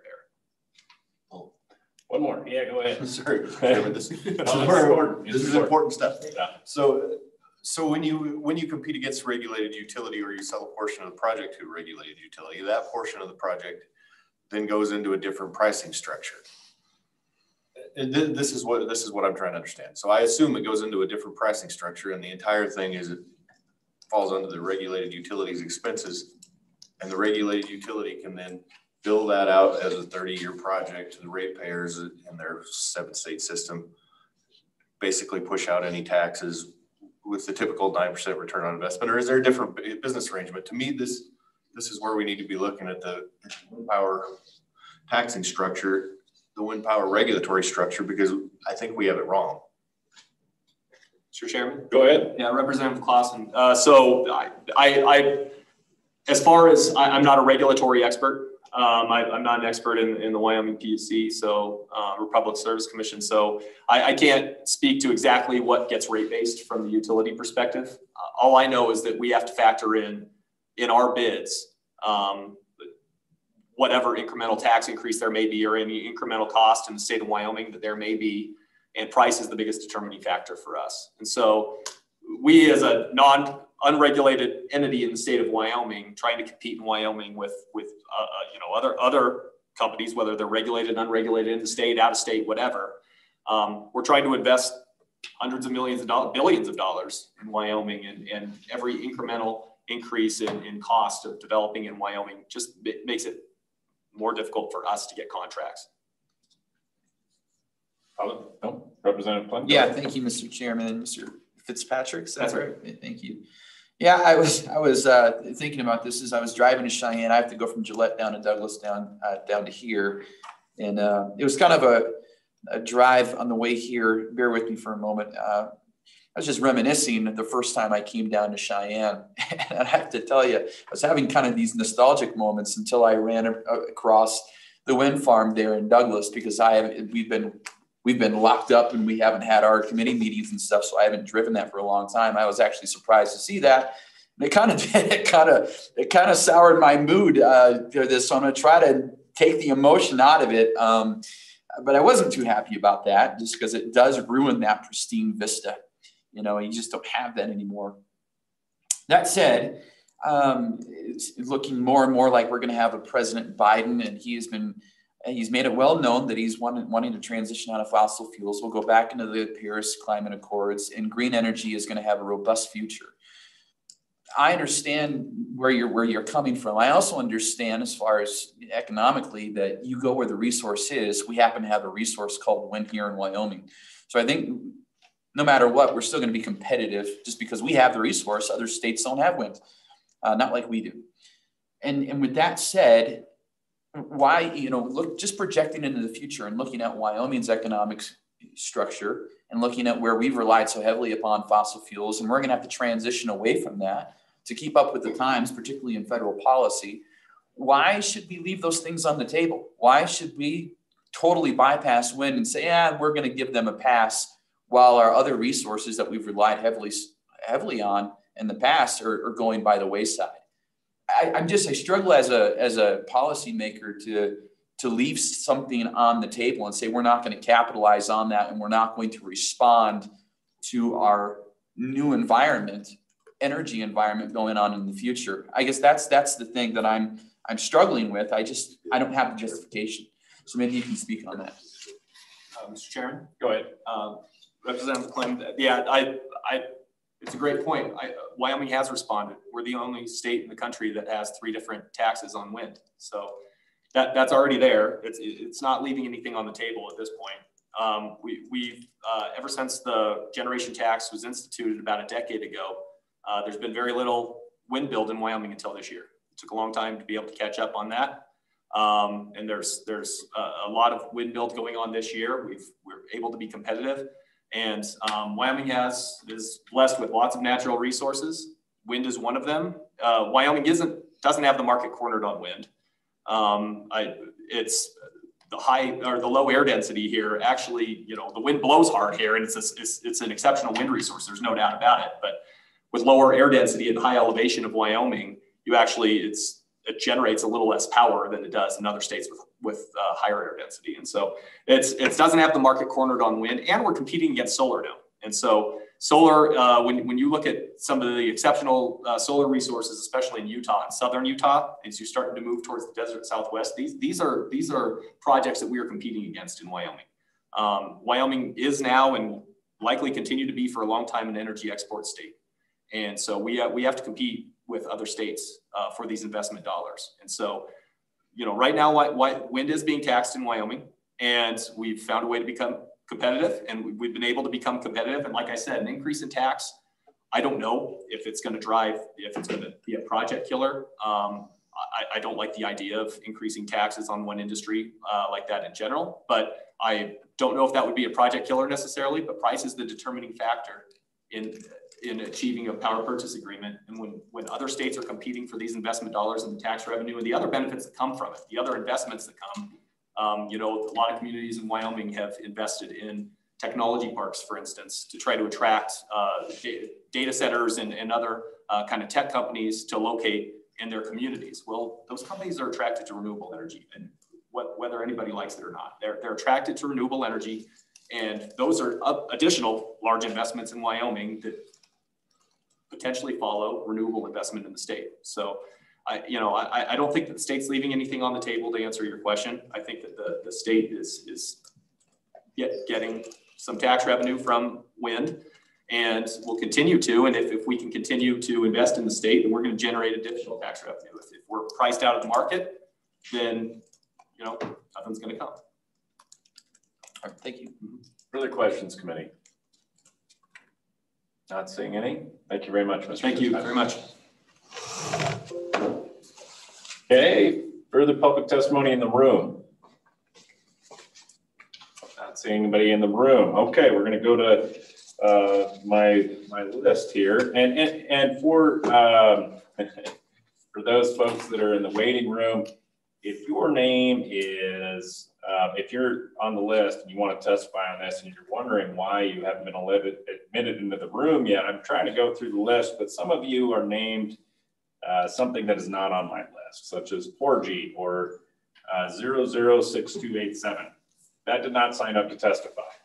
So I need a first and last name. If you're in the waiting room and wondering why you're not in the room yet, please change your name so that I can recognize you. Mr. Chairman, just as to interject real quickly, it looks like we have somewhere in the neighborhood of 27, 28, maybe 30 to testify. So that's just a heads up to all who are going to share some thoughts with us today. Okay.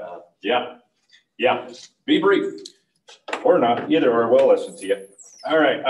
I'm going to go to Cindy Delancey first. Miss Delancey, are you there? I know I let you in. Miss Delancey. One might have to come back to. Oh, there she is. Miss Delancey, go ahead, please. Hi, thank you, Mr. Chairman. It wasn't letting me utilize my controls. So thank you, and I appreciate for the delay there.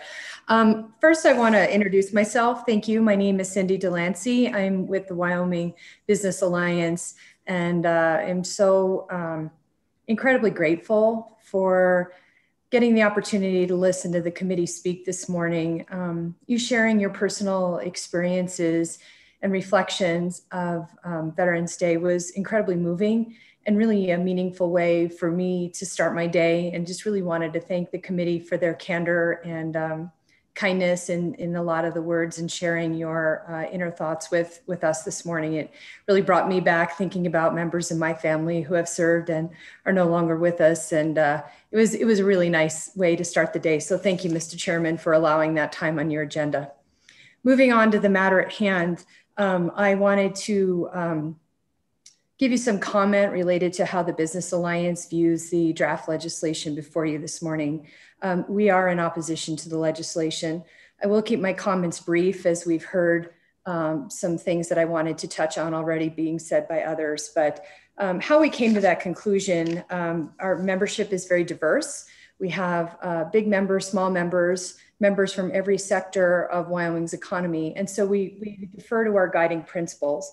And our main principle is that the Wyoming Business Alliance supports public policy and legislation that enhances a sound business environment and promotes economic diversification. We do not support adding regulatory barriers or additional burdens on business in Wyoming. We see this removal of the established pause in collection of the generation tax as an additional burden on business for some of the reasons stated by our industry experts, as well as Mr. Steenbergen. So with those guiding principles, I just asked the committee to really look at this situation for what it is. This might look like a step forward as far as a revenue enhancement, but it really is taking potentially 2 steps backward. And what I mean by that is if the exemption were to go away, sure, there would be the imposition of a new tax on an emerging industry that would generate some production tax revenue.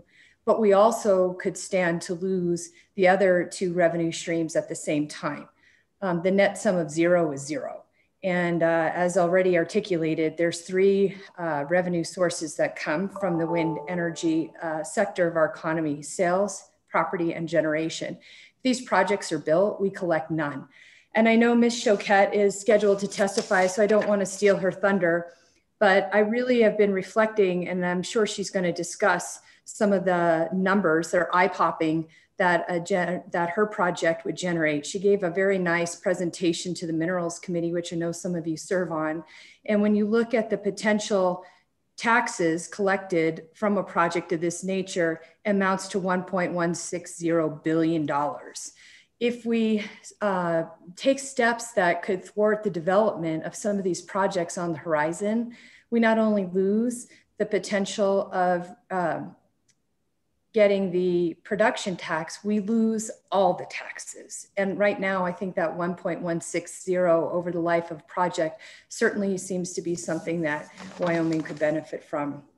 In addition to losing the taxes from the specific wind projects, the ancillary businesses that benefit from these projects in our state lose as well. That's the hoteliers, the restaurateurs, the tire salesmen, the mechanics, the electricians, all of that supply chain that plays an important role on bringing these projects online, they lose as well. These projects are often built in rural parts of our state. You know, there's not very many wind farms in municipal areas. And to have that benefit for jobs and sales tax revenue coming from some of the supplies that are necessary and needed in the construction of these projects would also be a loss. We've heard a lot. We've talked about a wind tax for going on a decade now. We've all learned a lot about this particular sector and emerging piece of our Wyoming revenue stream from our industry experts. When they say that this could be a real impact to the future of their projects, I encourage the committee to listen to them. I think they come before you with clean hands. They don't, they want to see these projects built and they don't want to be deceptive or misleading. I think there's a genuine sense of trying to give some honesty as far as a consequence if this policy choice by our elected officials is pursued. So knowing that the margins are very slow and that there is a potential risk of not just losing the production tax, but losing all the taxes, I just really ask the committee to please keep our options open. We've got some changes ahead on the horizon as far as what the future of energy perhaps might look like as we move into the next 4 years. And by having all our options open really positions Wyoming to be at its best. So for the reasons stated, we just stand in opposition to this legislation and ask that you vote no on it. So thank you, Mr. Chairman. Questions for the Wyoming Business Alliance? Seeing none, thank you, Ms. Delancey. Appreciate your time. Thank you. Have a great day. Appreciate you. Our next, Mr. Cox, are you available? Mr. John Cox. You are, please turn on your video and your microphone. Yes, Mr. Chair, I'm on. It says I was not allowed to put on my video, but now I'm here. I will be brief, recognizing the many other folks who are going to testify. One thing that I did want to mention that had been brought up in a previous discussion about Rocky Mountain Power, what was a recent action that had occurred in a neighboring state. So I did at least want to address that. Just as a brief background, Rocky Mountain Power, as was mentioned, is a utility that operates in 3 Western states, Utah, Wyoming, and Idaho. We have a sister utility in Oregon and Washington, and just a sliver of California called Pacific Power. Altogether, those 6 states, we serve them from all of these different resources. It is helpful, though, to note that about 2/3 of our electric load is from Rocky Mountain Power states. So and about 1/3 of that is Pacific Power States. So 2/3 of the electricity consumed is consumed in Utah, Idaho, and Wyoming. The item I wanted to flag was a few months ago, we did have a regulatory order from one of those public service commissions in Utah. And it was about our integrated resource plan. And they acknowledged the plan, but they did flag a concern that they did want us to address. And that was, they felt like as we talked and planned for potentially more wind in Wyoming, they felt like perhaps we had not appropriately addressed or sufficiently priced into our modeling potential increases in the Wyoming wind tax. And we obviously have priced in existing wind taxes. Wyoming is the only state that has that in our system. But their concern was that every year we have this discussion, and at some point in time, potentially there will be an increase. And they didn't want those customers in Utah to be paying for that if perhaps there was another project that could be built at a lower cost. I share that with you, again, similar to Mr. Fitzpatrick, not as a threat by any means, because I know that Wyoming wind had not been built for several years with that wind tax that was instituted, about a decade ago, but we are building it today. It is in our customers' best interest to do that, even with that wind tax. And so obviously markets evolve, markets change. And we certainly see a robust interest right now in building new resources throughout our state. Some of that is in Wyoming, some of that is in our other states. And we look forward to perhaps having certainty on this issue and others down the road on just what the rules of the game are, so that our customers can plan for that. Just one last thought, Mr. Chair. It was mentioned as well, incentives that other states often have. That is absolutely true. And specifically as it relates to just next door in Utah, which is sort of the prime competitor with Wyoming wind. Many counties in Utah, particularly southern Utah, will have tax abatements in the 60 to 70% range of property tax. And then as well, the state does have just a very small production tax credit for large-scale solar projects. Every state discusses these issues. Obviously, no current legislature can bind a future legislature, but these are issues that are playing out in real time. The benefits are existing Energy Vision 2020 project that some of it will own, but also some of it will be owned by others.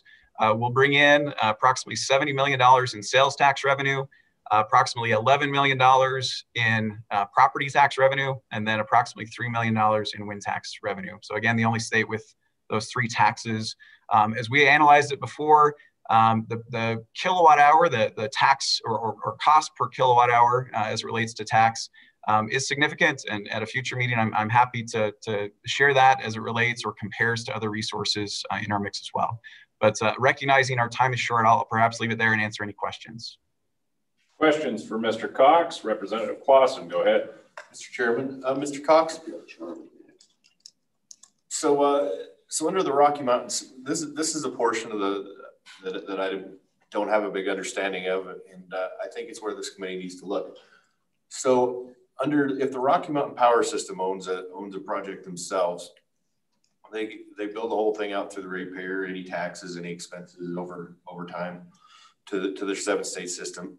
When you contract to a third-party system, or we'll call it a quasi-free market system, they're not allowed to bill those taxes out. So how can you find a third-party system? How can they be economically competitive compared to say the Rocky Mountain Power System owning the whole projects? I guess that's the tax structure is one part of the question, and then the long-term competitiveness I think is another part of the question. Mr. Cox, go ahead, please. Yeah, Mr. Chair, Representative Clausen, the way that would work out, so it was mentioned that we have an RFP going on right now. The way that would work out is, these projects that we're talking about wouldn't be built until, the 2023, 2024 range.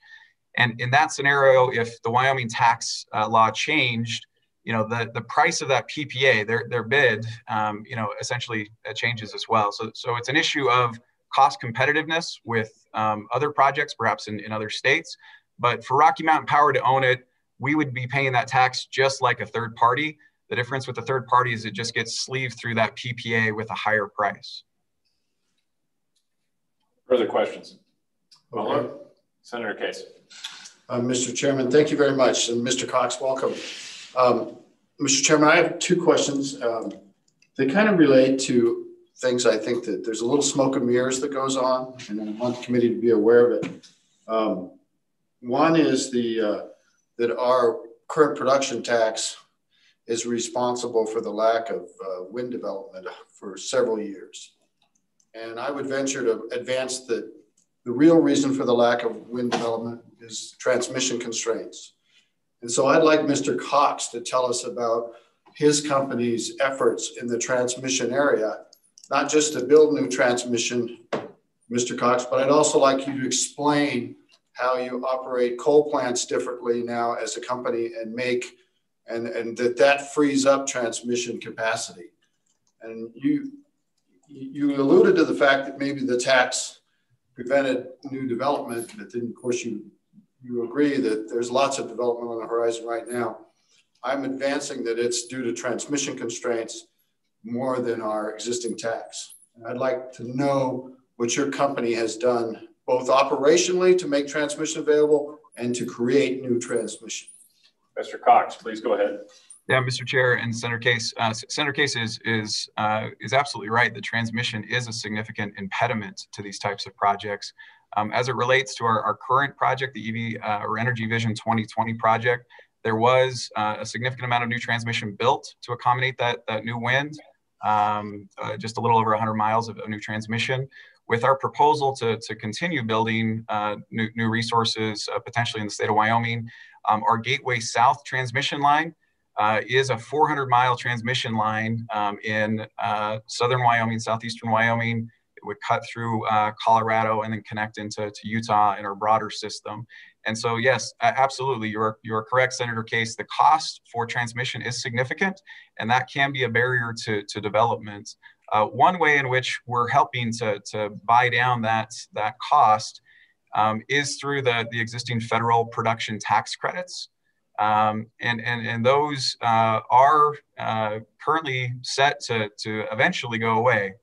They reduce over time. And so it is a way to help pay for these projects, to make them more viable, not just the wind turbines themselves, but absolutely as well with the transmission. To your second question, Senator Case, we do operate our coal plants differently today than we have historically. And that's not necessarily to accommodate just a new resource, but also as it relates to connecting to the broader Western market. What happens in the Western grid, in particular with solar, and we see this because of a significant amount of production of, in particular, California solar, that you can buy renewable energy very cheaply on the market during certain times of day and certain times of the year.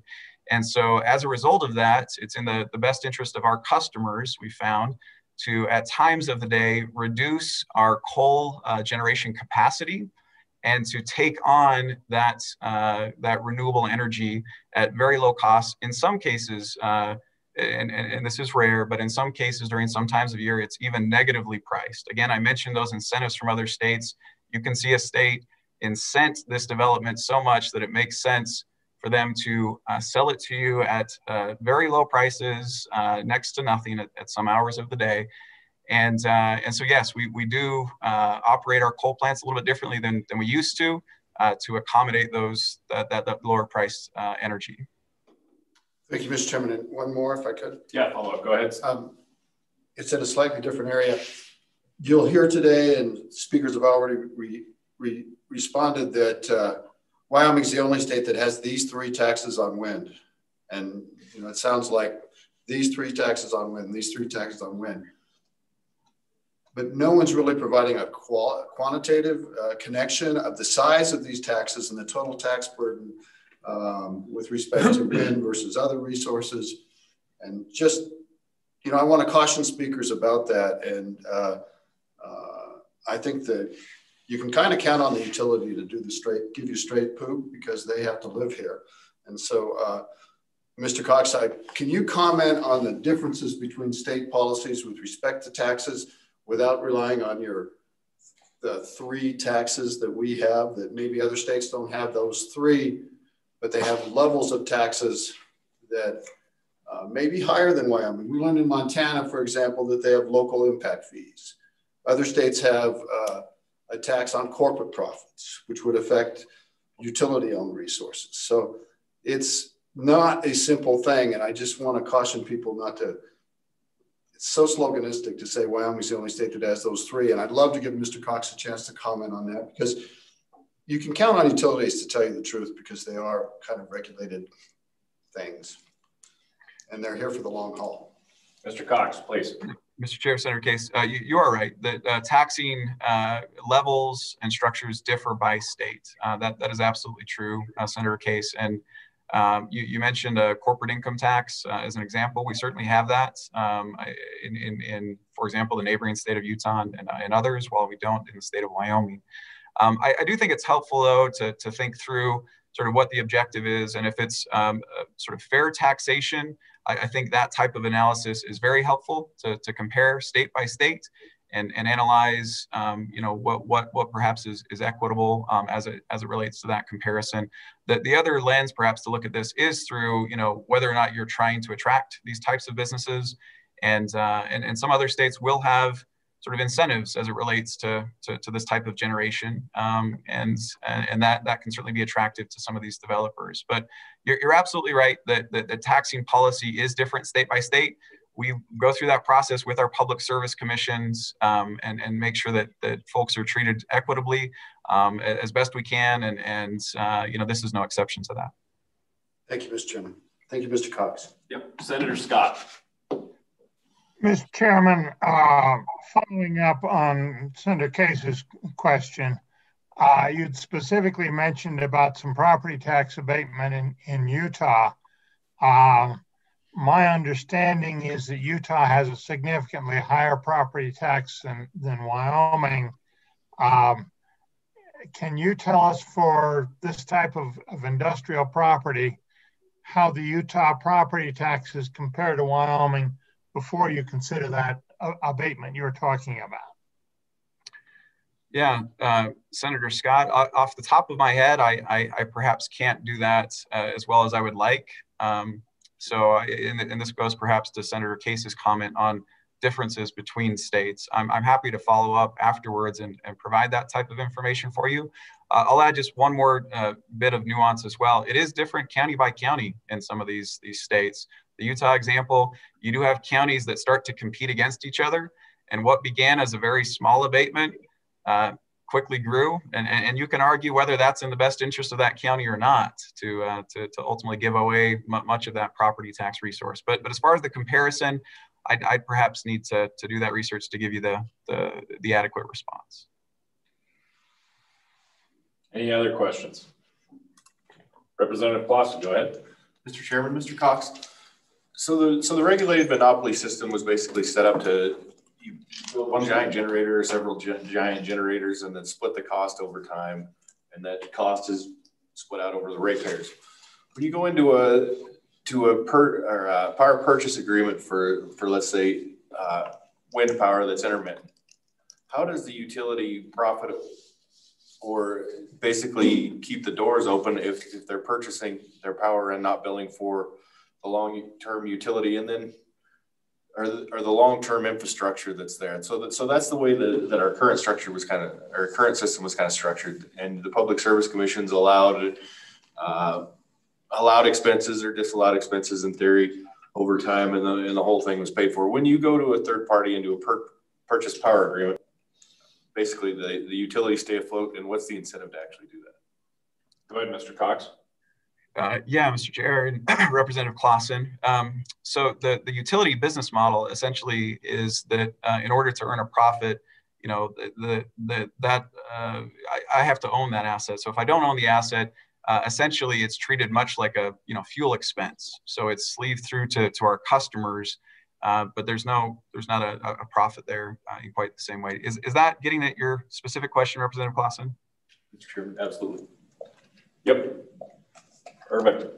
Any other questions for Mr. Cox? Not seeing any. Thank you very much for your testimony, Mr. Cox. We're going to now go to Ms. Kara Choquette. I'm probably pronouncing that wrong. My apologies. And for the members that are in the waiting room that possibly haven't been allowed in the room yet, I am trying to monitor that and admit you when I do recognize a name that is on my list. Mr. Chairman, can you hear me? Yes. It says you cannot start your video. Now it does. Hi. There you go. Perfect. Let her buck.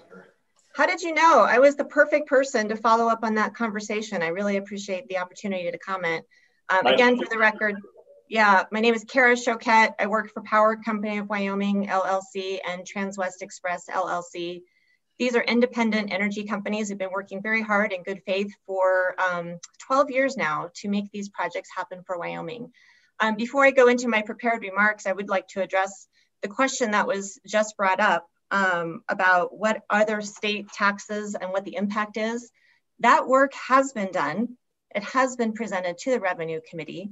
It was done by the University of Wyoming, who I would expect you all would agree that's a trusted institution that would tell the truth based on policy matters.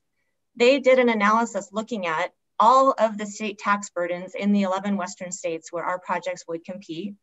They looked at in a study that again was presented to the Revenue Committee by the University of Wyoming, that when you consider all of these various factors, the property tax abatements here, the lack of a sales tax there, the taxes paid by state include Colorado is $1.57 per megawatt hour. Montana is $1.82 per megawatt hour. Utah is $2.57 a megawatt hour. Idaho is $2.57 a megawatt hour. Arizona is $2.88 per megawatt hour in state taxes. New Mexico is $2.94. And then you get to Wyoming at $3.05. So this is a study that I have planned to reference in my remarks, but I think is really important to follow on perfectly with that conversation. I would encourage you all to take a look at it. It was published March 7th of 2019, presented to the Revenue Committee in July of 2019 for over 2 hours. They walked through this study and the analysis and showing at the end of the day, and I'm skipping ahead here a little bit, at the end of the day, this idea that Wyoming is the least cost state to develop wind is simply not borne out in the data and in the analysis. The least cost state, if you were a wind developer starting out and looking across the 10 Western states or 11 Western states, New Mexico is the cheapest. It's about 10% cheaper to develop a wind project, taking into account all of these costs and burdens than it is in Wyoming. Wyoming is the fourth least cost after Colorado and Montana, or perhaps it's Montana and then Colorado. Either way, we are not the least cost state. And I think that's really important data that this committee should review and consider before you might make any decision on increasing taxes on wind. Let me go back to where I planned to start. And that was kind of 3 main points that I really appreciate. And I'm really happy to hear a lot of these points have been made, so I'll be as brief as possible. First of all, what you think you know or what you understand about the rate regulated load serving utilities like Rocky Mountain Power is very different from what we're facing as an independent power producer. So please don't apply your thinking about that to what we're trying to do. It's just not the same business model, and that's come out here today. We are independent energy developers. We have no captive customers. We have no guaranteed service territory. We have no guaranteed rate of return. So we are a utility by NAICS code, and certainly how wind farms are taxed in Wyoming by the Department of Revenue. As a department assessed non-mineral taxpayer, we're included in that utility class, but we're not a utility by business model in the way that I think this committee typically thinks about it. Second, and again, this was highlighted earlier, calling this the wind tax really sends this impression that that's the only way that wind projects are taxed in Wyoming. And the 3 big forms are property taxes. That's the cake. That's where the bulk of the benefits come. Property taxes are predictable, dependable, non-mineral over time. The Craig report just talked about how non-mineral property tax base is so important. Then there's also the sales and use tax, and then there's the generation tax. So all 3 of these things are working together. They're scheduled, if you will, in some way to assure that there's revenues upfront and over time to address impacts. So I also want to point out that this wind tax, as it keeps on being called, is really a tax on electricity. So let's be very clear about the product that this is taxing. And this current $1 is taxing the product at a wholesale level.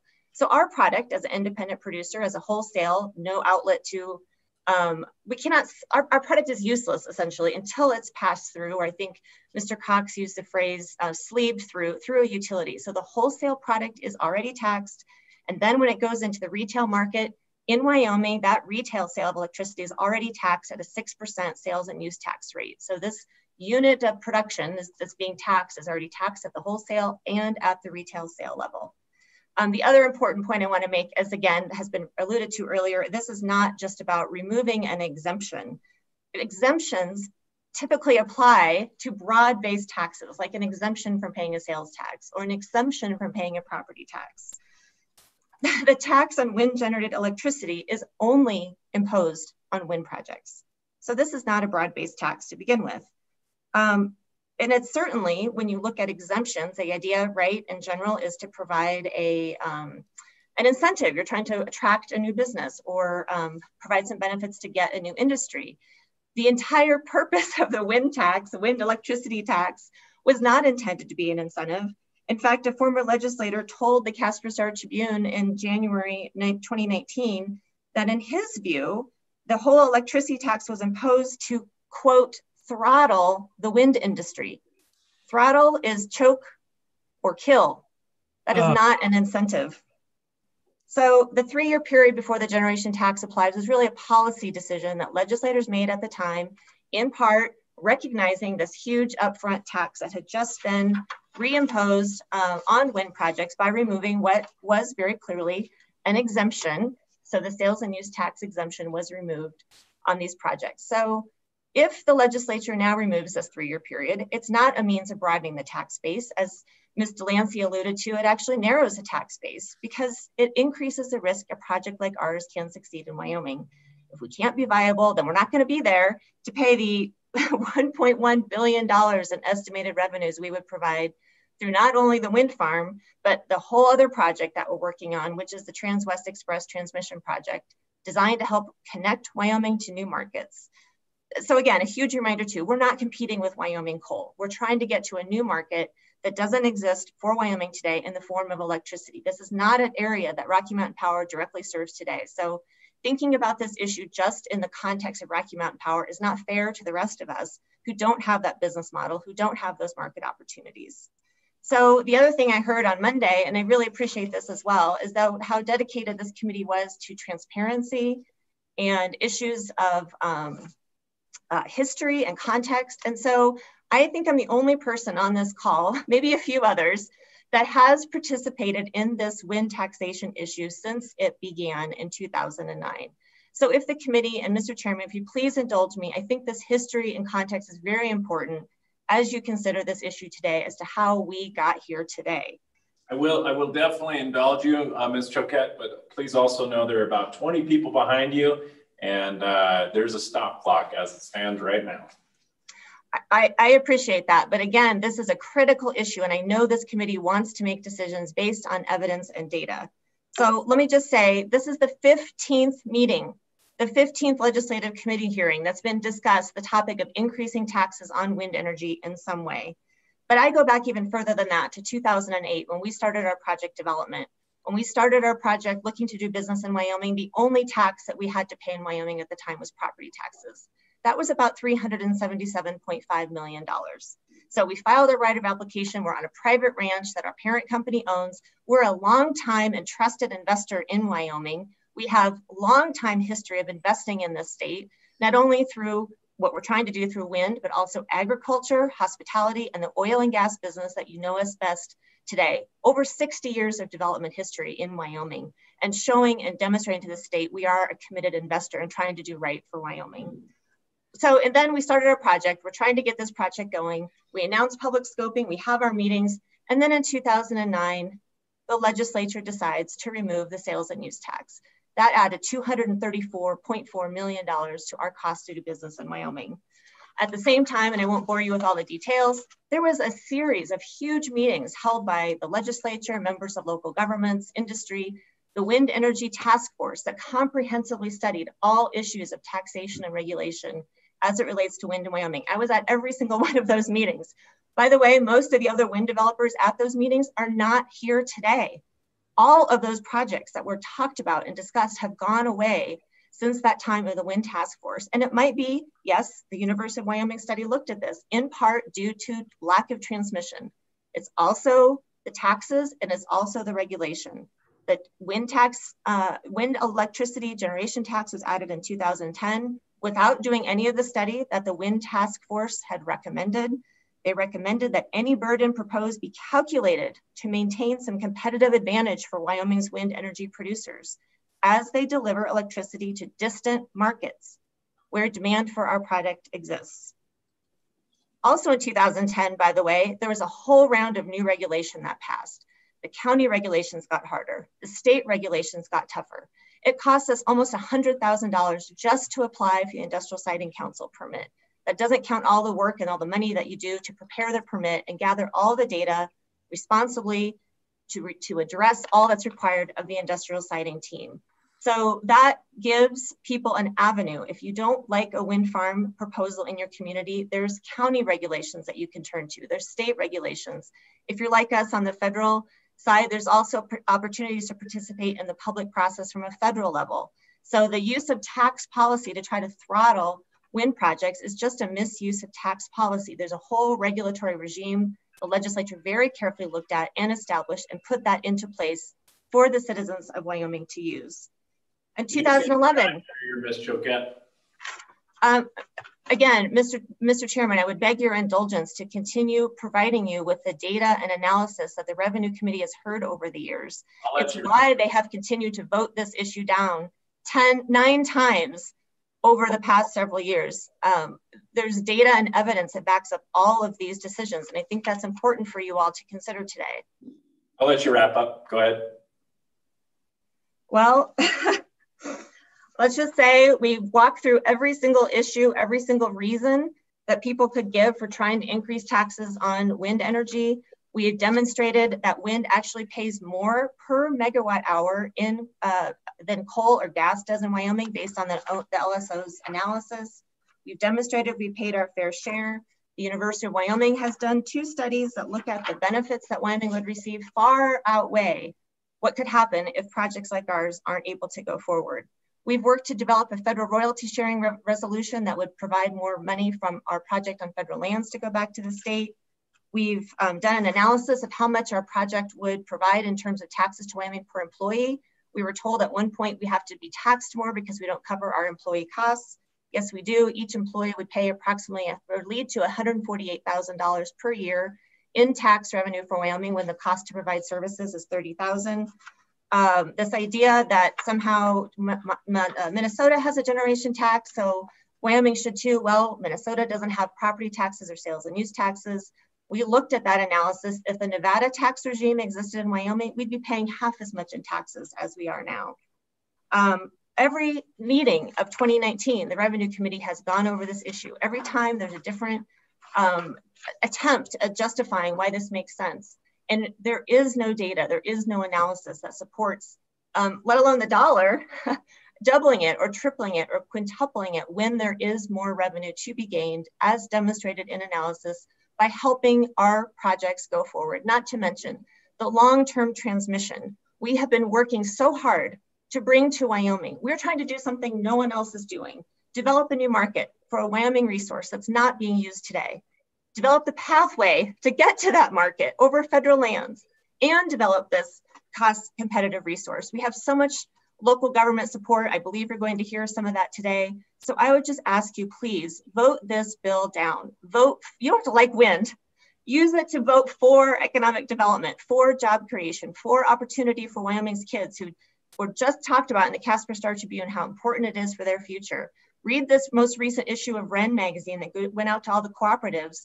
A guy trained to be a wind turbine technician, he got a job 2 days after graduation. Vote for economic diversification, support for your energy authority, which our projects align with, and vote for the Wyoming Business Council, who's trying to develop opportunities, not only for new businesses like ours, but ancillary businesses, the construction companies from Gillette, the surveying companies from Casper, the oil and gas field services companies who are calling me all the time for wanting work in Wyoming. So please, 15 meetings. We're going to have another conversation of this again next week at Revenue and probably again in December. So I just ask this committee, please vote this bill down. Thank you, Mr. Chairman. Questions for Ms. Choquette? Seeing none. Thank you, Ms. Choquette. Appreciate your testimony. And as a reminder to folks, I know that it is frustrating, and this is something that we're all passionate about, and you've got a lot to say and a lot to pass on to the committee, but know that there's like 20 other people behind you that we're starting to limit their time also. So please be. Mr. Chairman. Yeah, go ahead. I'm just, yeah, in light of things, I didn't know, do we have a time limit to, because we've got not only this, but net metering as well. Yeah. And so I want to be respectful of all the people that came to Cheyenne. Right. And not that we don't want to hear anybody's testimony, but when people drone on, you begin to lose people as well. And right. So we're gonna set a time limit of 3 minutes at this point. And I know that's kind of just try to wrap it up and be brief. I know that's rough, but we do want to hear from everyone in regards to these topics. All of your voices are important, whether you're representing yourself or an organization. The next individual we're going to go to is Jennifer Kirkhofer, and I am certain that I mispronounced that. I am so sorry that I am bad at that. Yes, can you hear me? Yes, we can. Great. Okay, it's Kirchhoffer. That's okay. So, and my testimony is written, so I'll read it. I'll try not to go any longer than that. So thank you to all the veterans and for everyone sharing their stories today. That was great to hear. It was very emotional. Jennifer Kirchhoffer, I'm a Wyoming representative of the Wildlife, Energy, and Community Coalition, and I live in Albany County at the I-80 Summit. I don't have experience in all the complexities regarding industrial wind taxes for every state. What I do have is experience in being a parent. I have sat in on a few Wyoming committee meetings, and I have heard comments from pro-wind individuals claiming a repeal of the wind tax exemption would be unfair because no other state has a wind production tax. As a parent, this reminds me of children pleading a case to their parents, saying the responsibility of feeding their horses is unfair because none of their friends have to feed their horses every morning. As parents, we're smart enough to know that in order for little Wendy's argument to sound as unfair as possible, she neglects to reveal that her friends also have responsibilities too. They're just different. We as citizens of Wyoming trust that the members of the Joint Corporations Committee also realize that each state has unique requirements and responsibilities. If Wendy chooses not to accomplish what is required of her, the burden goes to her family to find another way to fulfill those responsibilities. When industrial wind companies receive the benefit of a 3-year production tax exemption, the burden is placed on Wyoming to generate that income from another source. Just because big wind is unhappy their hiatus from the required responsibilities may end, does not mean Wyoming should continue to shoulder the burden of finding other ways to produce that income. The fact that industrial wind companies don't like Wyoming's tax structure and it's unique compared to other states does not equally transfer to being unfair. The structure is just different. Every state has a unique set of taxes and fees which apply to industrial wind. The privilege of choosing to do business in Wyoming and industrializing this state with wind turbines comes with a price. It is time Wyoming brings accountability into the equation. There's a price for doing business in Wyoming, and big wind should be held accountable for paying that price, not in 3 years, but from day one. Some things aren't for sale, but when it's regrettably required, our valuable Wyoming land comes at a premium and we fully deserve to be compensated. I'd also like you to reflect on the statewide effects of shuttering Wyoming's coal plants, the countless individuals losing their jobs, and many counties no longer receiving income from this industry. This is a devastating economic blow, but do we really want to put all our eggs in one basket yet again by replacing coal with a different energy industry? An industry which after 30 years still heavily relies on federal tax subsidies and Wyoming's 3-year wind tax exemption to survive. This raises a big red flag. Over many decades, the industrial wind industry has definitely evolved, but it remains unreliable and unsustainable. Do we want to set ourselves up for a second wave of economic devastation when reality hits and wind energy is no longer the answer? Is the future plan to decommission all the wind turbines, offer up exemptions to the next, latest and greatest?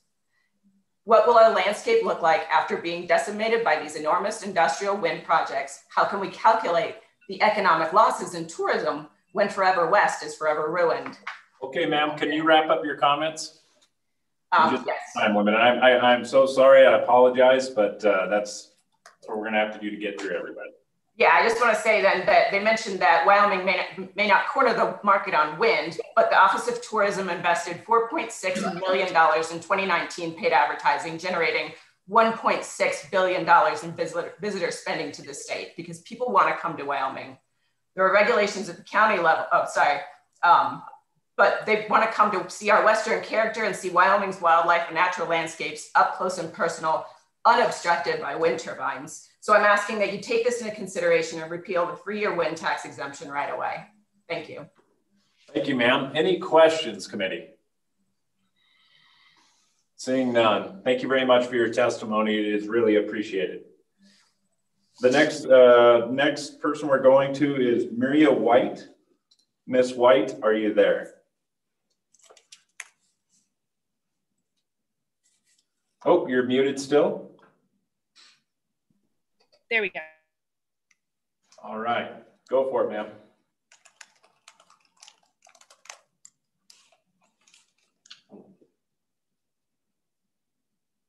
We're not hearing you. Are you there, Miss White?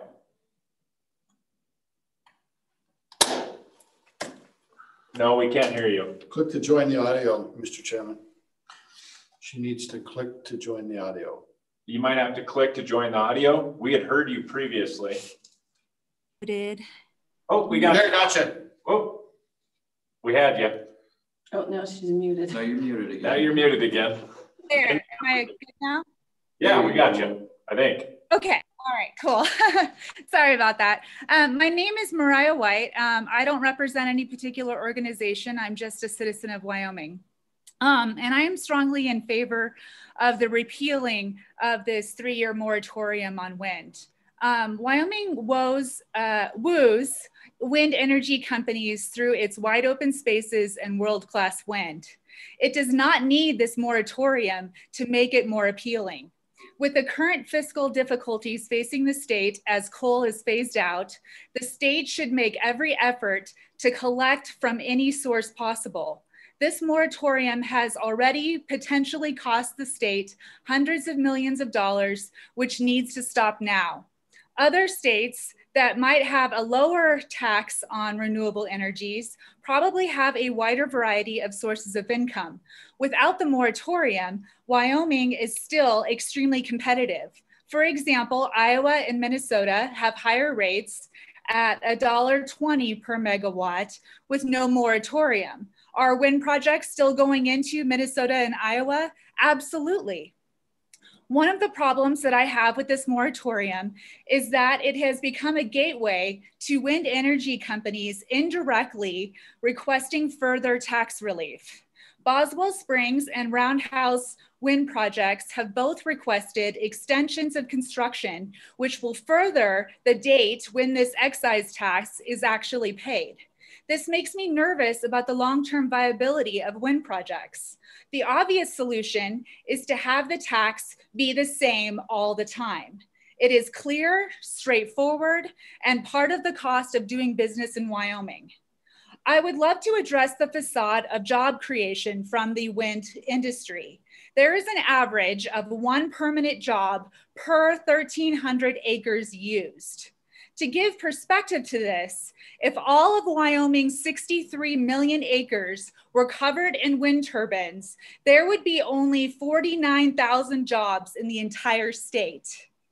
Wyoming needs every dollar, and industries that provide a higher rate of tax creation, of job creation, like tourism. Tourism does not thrive in areas with turbines. And nothing says welcome to Wyoming like thousands of turbines. As a side note, once this land is used, it cannot be used for anything other than grazing.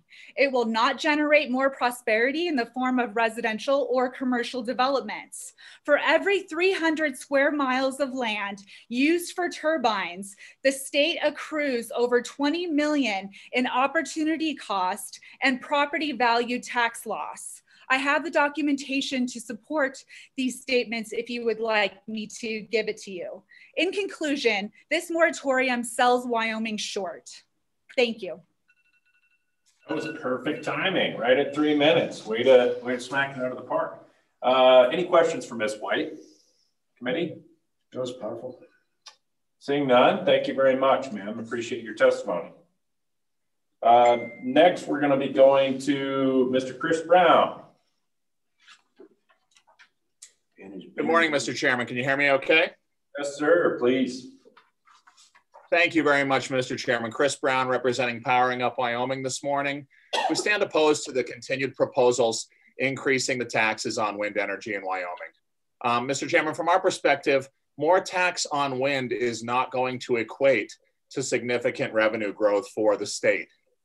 We've heard a lot today about the need for Wyoming to remain competitive, and Ms. Choquette already referenced the study that Dr. Godby at the university did that shows that Wyoming is already less competitive than a number of the states we compete with.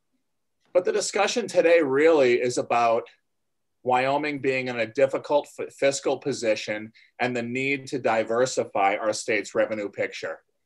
Mr. Chairman, wind energy is well poised to play a really important role in diversifying and adding additional revenue and jobs to the state's overall economic picture. Currently, there is nearly $10 billion in projected wind projects for Wyoming. And it's our perspective, Mr. Chairman, that a competitive business environment will result in many of these increased investments being made, increasing the tax revenues being realized by both the state and local governments, and increasing job opportunities in area where development does occur. And the year-over-year sales tax increases in Carbon and Converse counties this year are a really good example of the diversification and benefit that are being realized and that can be built upon if we can just remain competitive. More taxes, more uncertainty could result in many of these projected investments to be realized in other states. And so it's our position, Mr. Chairman, that the wind industry is ready to play an important role in the solution for Wyoming if we can remain competitive. Mr. Chairman, I realize there's a lot of folks lined up to speak today, and many of my points have already been covered. So I appreciate the committee's time today, and I'm happy to answer any questions. Questions for Mr. Brown? Representative Clem, go ahead. Yeah, thank you, Mr. Chairman. Not really a question. I appreciate the brief statement. I was just reflecting on something with the previous speaker, though, and she mentioned that she was just a Wyoming citizen. And as far as I'm concerned, that's the most important voice that we've heard. The rest, I mean, not to discount industry folks and lobbyists, but when we hear from actual citizens on the matter, I think that's top priority in my book. So I just wanted to put that out there. Thank you. Yeah, thank you. And while I certainly sometimes don't agree with citizens, I certainly don't mess with citizens either. Whereas I've been known to tangle with an industry representative from time to time. Mr. Brown, really appreciate your testimony, sir, and thank you for staying tough with us. Thank you, Mr. Chairman. Thank you. Next, we're going to be going to Nathan Bloom. I am certain I mispronounced that. I'm sorry, sir. Oh, that's all right, Mr. Chairman. It is it's Bluin. Bluin. Pardon me. Go ahead, sir. Different takes on that one. So it's not you. Great. Thank you, Mr. Chairman. Oh, sorry. As a reminder, we've got that 3-minute time limit. In committee, if at any time you need to take a break or something like that, go ahead and go. I'm not going to call an official break because I'm ordering. Power through? Yeah, we're going to power through. But if you need to step away for a minute, please feel free to do so. As long as we maintain quorum, we're fine. Mr. Blumen, please continue. Thank you, Mr. Chairman. Good morning, and to members of the committee, thanks for being here today. My name is Nate Bluin. I'm the policy manager for the Interwest Energy Alliance, and I'm happy to be back in front of this committee today on behalf of the utility scale renewable energy industry to speak in opposition to the proposal to end the 3-year grace period on Wyoming's wind generation tax. Wind development is a capital-intensive industry. The vast majority of that capital is spent at the beginning of a project's lifespan. This is the opposite of a coal or natural gas plant, which incurs significant fuel costs throughout their lifespan. When Wyoming's generation tax was implemented with a 3-year grace period, it was done so largely to defray capital costs during the construction phase. Even with the grace period, wind development in Wyoming stalled after the tax was levied in 2010. And it's really only picked up in the past couple of years, as we kind of heard from John Cox earlier, to take advantage of the expiring federal production tax credit in concert with some of those transmission projects. So while the PTC dampened the impact of Wyoming's wind tax, the PTC is phasing out this year, and it will increase the relative effect of the generation tax on production, which would be particularly acute if the 3-year grace period is phased out at the same time. In an industry where bids are won and lost on margins of just a couple of cents per megawatt hour of energy production, Wyoming is sending a signal that project developers should look elsewhere. Recent RFPs from Black Hills Energy and Excel, and also the one that was discussed earlier from Pacific Corp in neighboring states have drawn hundreds of bids to build renewable energy projects. These bids have been low cost in the range of $18 a megawatt hour for wind, and they've been incredibly competitive. Excel's 2018 RFP had dozens of bids to build wind projects and saw a spread from the highest to the lowest bid of under $1 per megawatt hour. This means that there were mere cents separating one bid from another, which is much less than Wyoming's existing generation tax, and such a small that the repeal of the grace period would almost certainly add an amount to costs that would cause a project to slip down the list and probably not get built. So that's all I'd like to say today. Thank you for the opportunity to be in front of the committee, and happy to take any questions. Okay, thank you very much, sir. Any questions for Mr. Bluen? I'm not seeing any. Thank you very much for your testimony, sir. I appreciate you. Thank you, Mr. Chairman. Okay, next we're going to go to Mr. Paul Montoya. Mr. Montoya, are you available? There you are. I am available. Let's see, let me click the start my video. Thank you all. And I appreciate you two recognizing Veterans Day today. If you'll indulge me, I'll stay within my time limit, but I have to recognize my father, Benny Montoya, who served in France in World War II. Like Representative Furphy, my father was also involved in electronics as a tech sergeant, and later gave him a career in electronics at Sandia Laboratory, so that was pretty cool. I also have to remember my uncle Edward Baca, who passed away this year. He was a lifelong military person in the National Guard. He actually became a United States Army Lieutenant General, who was the first Hispanic to serve as chief of the National Guard Bureau in Washington, D.C. in the mid-90s. And he passed away. I was able to attend his funeral, and it was amazing because it's the first military funeral I've been to that actually brought his casket in on a horse-drawn caisson, and they had an F-16 flyover, so it was pretty neat, very special. So thank you for remembering the veterans today. My name is Paul Montoya. I'm not a lobbyist. I live in Albany County. I testify today in support of the proposed wind tax exemption repeal, file number 182. It's at a time where our state's got to watch money that it doesn't have. Repealing the state statute would indeed gain the state revenue that's needed. The original goal of the tax exemption, I'm sure, was to give incentive for a very young wind energy development industry in Wyoming. And I feel like it's served its purpose already, and now it's time to have it repealed. This industry is already, as many have mentioned, is heavily federally subsidized, and Wyoming's tax exemption really is no longer needed. Where I realize it's really not part of the proposed bill, I would also recommend an increase to the wind energy tax from $1 per megawatt hour to $2 per megawatt hour, as I feel it's more in keeping with other active wind energy states. Like many states, though, right now, I feel Wyoming really needs to rethink the support of the industrial wind. As mentioned by many of you legislatures and those that live close to some of the more recently constructed turbine facilities, we're really starting to see the impact in our state of industrial wind on the vistas of our state. And we really have to consider this. Whereas I know a lot of the people supporting business within the state are thinking about the jobs from these wind energy facilities, I think we also have to recognize the impact on tourism That's our second largest revenue generator in the state. Maybe we really need to consider a focus more on solar and small scale nuclear that don't have this same impact.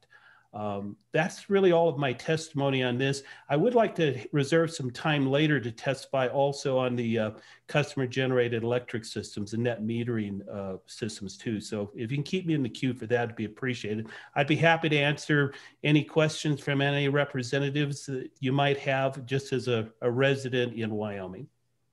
Any questions for Mr. Montoya? I'm not seeing any. And Mr. Montoya, as a fellow audiophile, I appreciate some of the equipment you've got sitting behind you. Yeah, this is my home studio. This is where I do my show. Yeah. Oh, it looks great. Well, thank you very much, Mr. Montoya. I appreciate your testimony very much. We're going to go on now. And I will remind those in the waiting room, such as Lacey O, and some of the other folks that are represented by numbers or something else. If you were planning on testifying, I cannot recognize who you are because I don't have that. I don't have that on there. Or you can email our LSO, Katie Talbot, to let them know what your name is associated with in the queue, and that would help me tremendously. We're going to go now to Amy Bach. Ms. Bach with the City of Rawlins. Ms. Bach, are you available?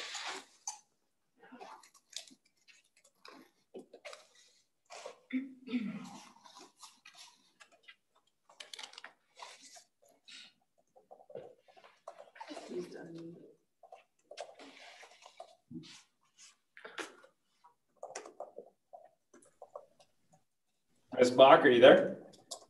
Mr. Chairman, can you hear me? Yes, we can. Go ahead. Thank you, Mr. Chairman, committee members. For the sake of government, economy, and efficiency, we also have President Yvonne Johnson from the Carbon County Economic Development Corp. She will not present any statements today, as well as Commissioner Dr. Travis Moore is here to present on behalf of the Carbon County Commissioners in COG. He has submitted the required notification to this committee. First and foremost, I would like to extend the city's sincere appreciation to this committee for providing this opportunity to speak today. As many of you know, Carbon County has not been viewed as potential primary sites for many manufacturing, industrial, or technological sites. Additionally, we are not set up or set for well-positioned to attract and recruit new businesses based upon shovel-ready properties or lack of shovel-ready properties, as well as our environmental controls, our conditions. Projects such as the Wyoming Power Company of Wyoming, Chokecherry Sierra Madre Wind Farm continue to provide a predictable revenue stream that will not only bring revenue, but more importantly, help stabilize our economy and thereby permit our county to develop and create financial plans that will encourage and create opportunities for steady growth and truly help diversify our economy. Furthermore, it would help the Carbon County provide stable and reliable contributions to the state's general fund, which would benefit every citizen in the state of Wyoming. What I can share with you in this committee is that 12 years ago, the red carpet was not rolled out for Power Company of Wyoming. In fact, they faced a number of critical and challenging issues regarding bonding and decommissioning and ensuring that the most sacred of our view sheds were going to be protected and continue to provide that tourism component for not only visitors, but for us that choose to call this place home. What I can tell you is that it's been 12 long years of uncertainty and continuous requests for the City of Rawlins, Carbon County, and other wind development counties to present and represent the reasons for the stability that's needed and necessary for a developer. 12 years into a project is a little difficult to now try and account for additional costs to the project as a whole that cannot be passed on to the rate user. They must be competitive. They're dealing with other businesses that are in a competitive market. And additionally, $1 to a rate regulated Wyoming state utility company would simply pass those on to their rate users. In this instance, they're facing challenges across the state. Simply put, these projects are the lifeblood of Carbon County and may help provide much needed revenue to the state of Wyoming. While those with more skilled minds can develop new revenue and new avenues and markets for our beloved coal, oil, and gas. Our history is rich in being open to what's beyond the horizon and being prepared for what comes next, all the while celebrating and remembering and being incredibly proud of our heritage as the energy state. We continue to believe that responsible wind energy development that adheres to local and state restrictions should be part of what's next for our state. And we welcome that diversification to our energy portfolio, which we hope will ensure our continued position as being the energy state. I would stand for questions. And then again, I have Commissioner Dr. Moore here as well. Okay.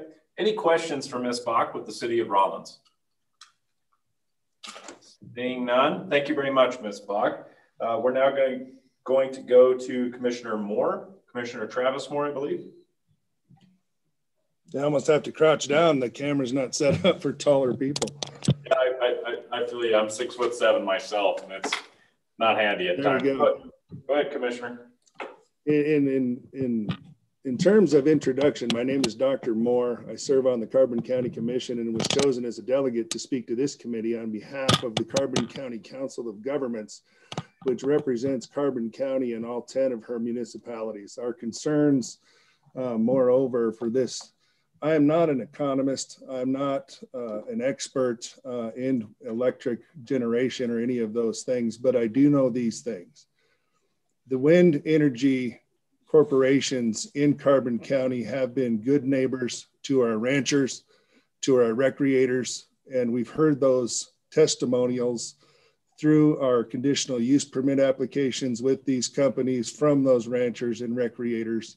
We've worked hand in hand with them through industrial siting. They have been good partners to us. And in opposition to this legislation today, I just want to offer this consideration. This will impact the people of Carbon County who are starting to see a little bit of vibrancy in these dark times for generations. So we would like to not have any interference with the development that's taking place for Chokecherry Sierra Madre. And we really value their participation here in Carbon County and want to welcome them as long-term neighbors, as Rocky Mountain Power and their projects have been also. But we would like to see that here. That is the will of the Carbon County Council of Governments. And I can't speak for all commissioners on this issue, but that sentiment has been made known by the citizens of Carbon County through their testimony at these hearings that we have had issuing these permits. I thank you for your time, and another shout out to the veterans serving now and in previous times. I am an educator by trade, so those are my students and other people that are out serving all over the world. God bless America. Thank you very much, Commissioner. Any questions for Commissioner Moore? Seeing none. Thank you very much, sir. All right, on our list, the next one I've got listed on my list is Mr. Brett Wadsworth. Mr. Wadsworth, are you available? Yes, I am. Can you hear me?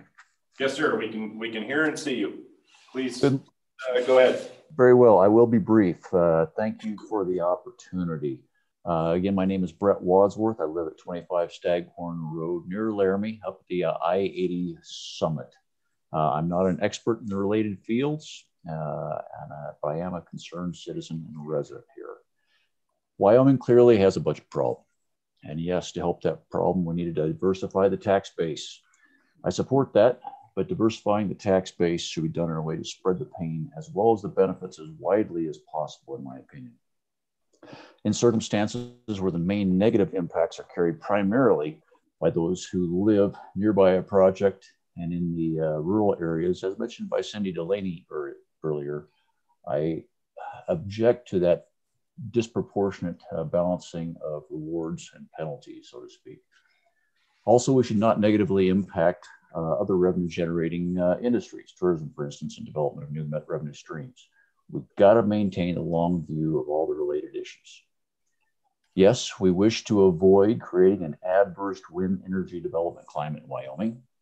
But we are a very pro-energy state and a place with 50% of the best Class 6 and Class 7 winds in the continental United States. So we certainly have that going for us regardless of what else is out there.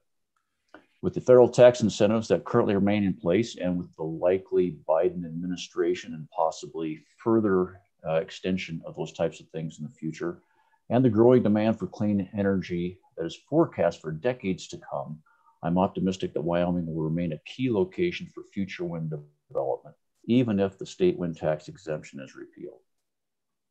The numbers provided by Mrs. Choquette, again, I apologize if I massacred her name, on the relative costs between regional states were a valuable piece of information. For final decisions, I would ask that these numbers be used along with considerations of how the costs of these projects are borne by all citizens and by other industries and the pristine environment of Wyoming.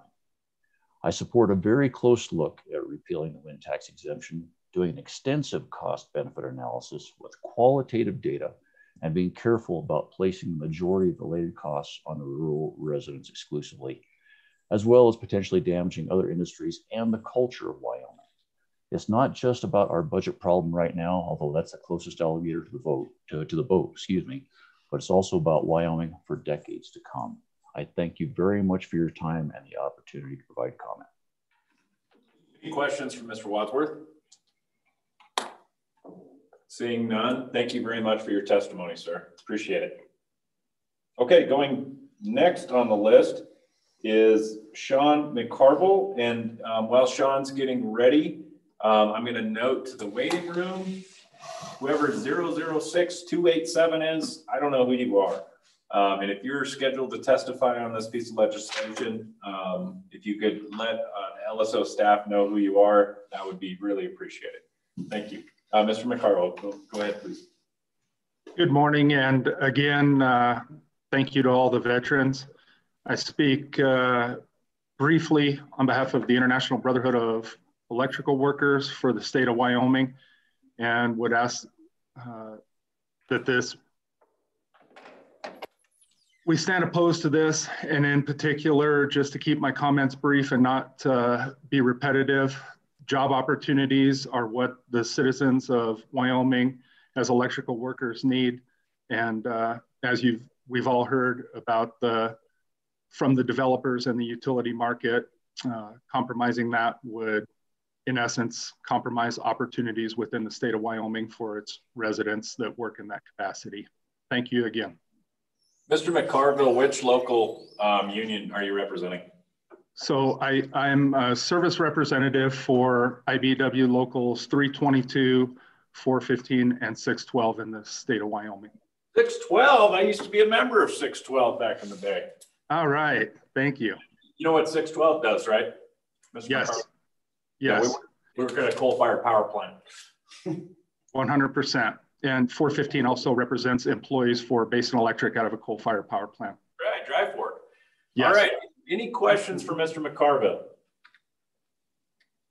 I'm not seeing any. Thank you very much, Mr. McCarville. I appreciate your time. Thank you all. All right, next up, we're going to Clayton. I'm going to mispronounce your last name, Clayton. I'm so sorry, Mike. Yeah. Yep, we see you. We cannot hear you, though. You're still muted, sir. There you go. It's Clayton Mick, sir. Mix. Sorry, I apologize. It's been that way my whole life. Mr. Chairman and members of the committee, thank you so much for hearing my comment today. My name is Clayton Mick. I'm with Haul Trucking here in Casper, Wyoming. I would like to state that Haul Trucking is opposed to the proposed tax on the increase on wind because attracting new business and wind development helps our business here in Wyoming. I'm going to keep my comments extremely brief. We have purchased a multi-million-dollar 800-ton crane in anticipation and all its support vehicles and equipment to go with it in anticipation of wind energy coming to Wyoming. And if Wyoming becomes uncompetitive for wind development, it would most definitely hurt our business here in Casper. And just don't want to be repetitive. Take my time. Thank you. Okay, thank you, Mr. Mix. Senator Nethercott, go ahead, please. Thank you, Mr. Chairman. Mr. Mick, thank you for being here. I understand that you're in Casper and you have a trucking company like you just identified. Did you used to, or still perhaps, supply resources for the oil industry and you're trying to pivot now to wind? Is that your business model? Yes, ma'am. We started in oil and gas industry and specializing in heavy hauling and rig moving. And we started to transition into wind here about 1.5 years ago because it's an upcoming project everywhere. I mean, it's a great industry to keep our employees working and expanding our business. Follow up, Senator Nethercutt. Okay, Representative Clausen, go ahead.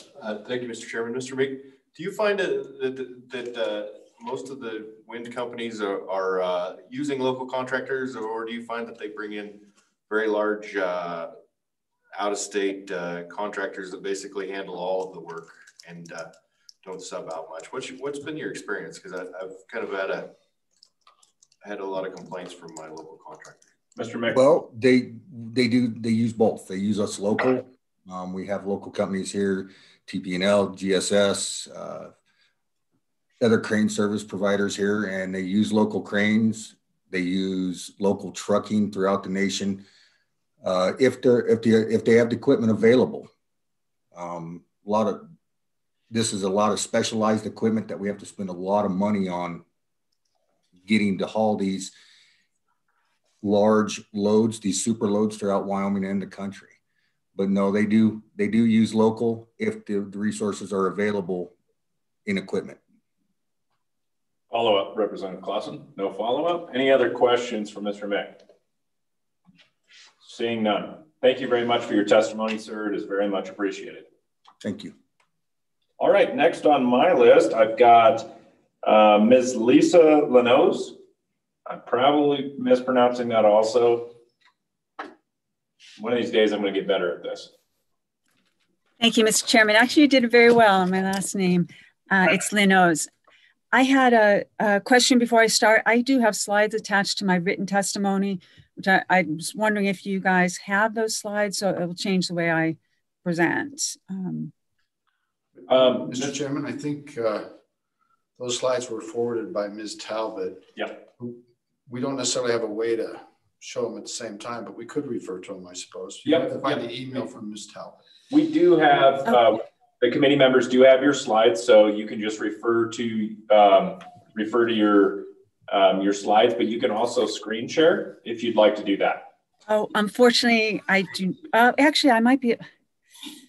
I'll talk through it. I don't want to take time with the technology right now. So, Mr. Chairman, members of the committee, my name is Lisa Lenoz. I am a resident of the state of New Hampshire, executive director of the Wind Action Group, which is a national organization that tracks wind energy development and the policies that incentivize development. I'm here to speak in support of the repeal of the 3-year exemption period. And the reason you'll understand why in a moment. Under current US tax law and IRS regulations, wind projects that started construction before the end of 2016 and are placed in service before the end of 2021 will receive a tax credit, the production tax credit, valued at $25 a megawatt hour for every megawatt hour generated for the first 10 years of operation. That is a significant amount of money, and that's, if you do have the first slide, that equates to, for a 1 megawatt project installed, that equates to just shy of $1 million over the 10-year period that a 1 megawatt project would receive in production tax credits. The bottom line is the public is covering, based on current costs of building a project, roughly 68% of the capital cost of that project being built. There's a significant amount of money that the public, the taxpayers at large, are covering for the price of a project being built. I'd like to put to rest the idea that the industry, though, is an emerging industry. It is not. The production tax credit was put in place in 1992. It has had incremental cost of living increases over time. That's why it now sits at $25 a megawatt hour. And there are more megawatts of wind operating in the United States than there is nuclear power. So it's a very significant subsidy. What I looked at, and if you look at slide 2, if you have it, I looked at the cost of the wind tax, the Wyoming wind tax on projects. So 1 megawatt project that is constructed in the state of Wyoming that has a 3-year exemption, I'm assuming a life of 20 years on a turbine. Well, I know that we're told that they can survive up to 30 years and better, but we really don't know that with certainty because most of the wind operating today has been operating for less than 20 years. So I use using a 20-year life on a turbine and 17 years of taxation under the wind tax. That project is paying, that 1 megawatt project is paying about $67,014 in taxes to the state of Wyoming. That's comparing that to the $1 million roughly that they're getting in production tax credits. If you were to remove the 3-year exemption, that tax is $78,840, 1 megawatt. Ms. Lenoz, wrap up, please.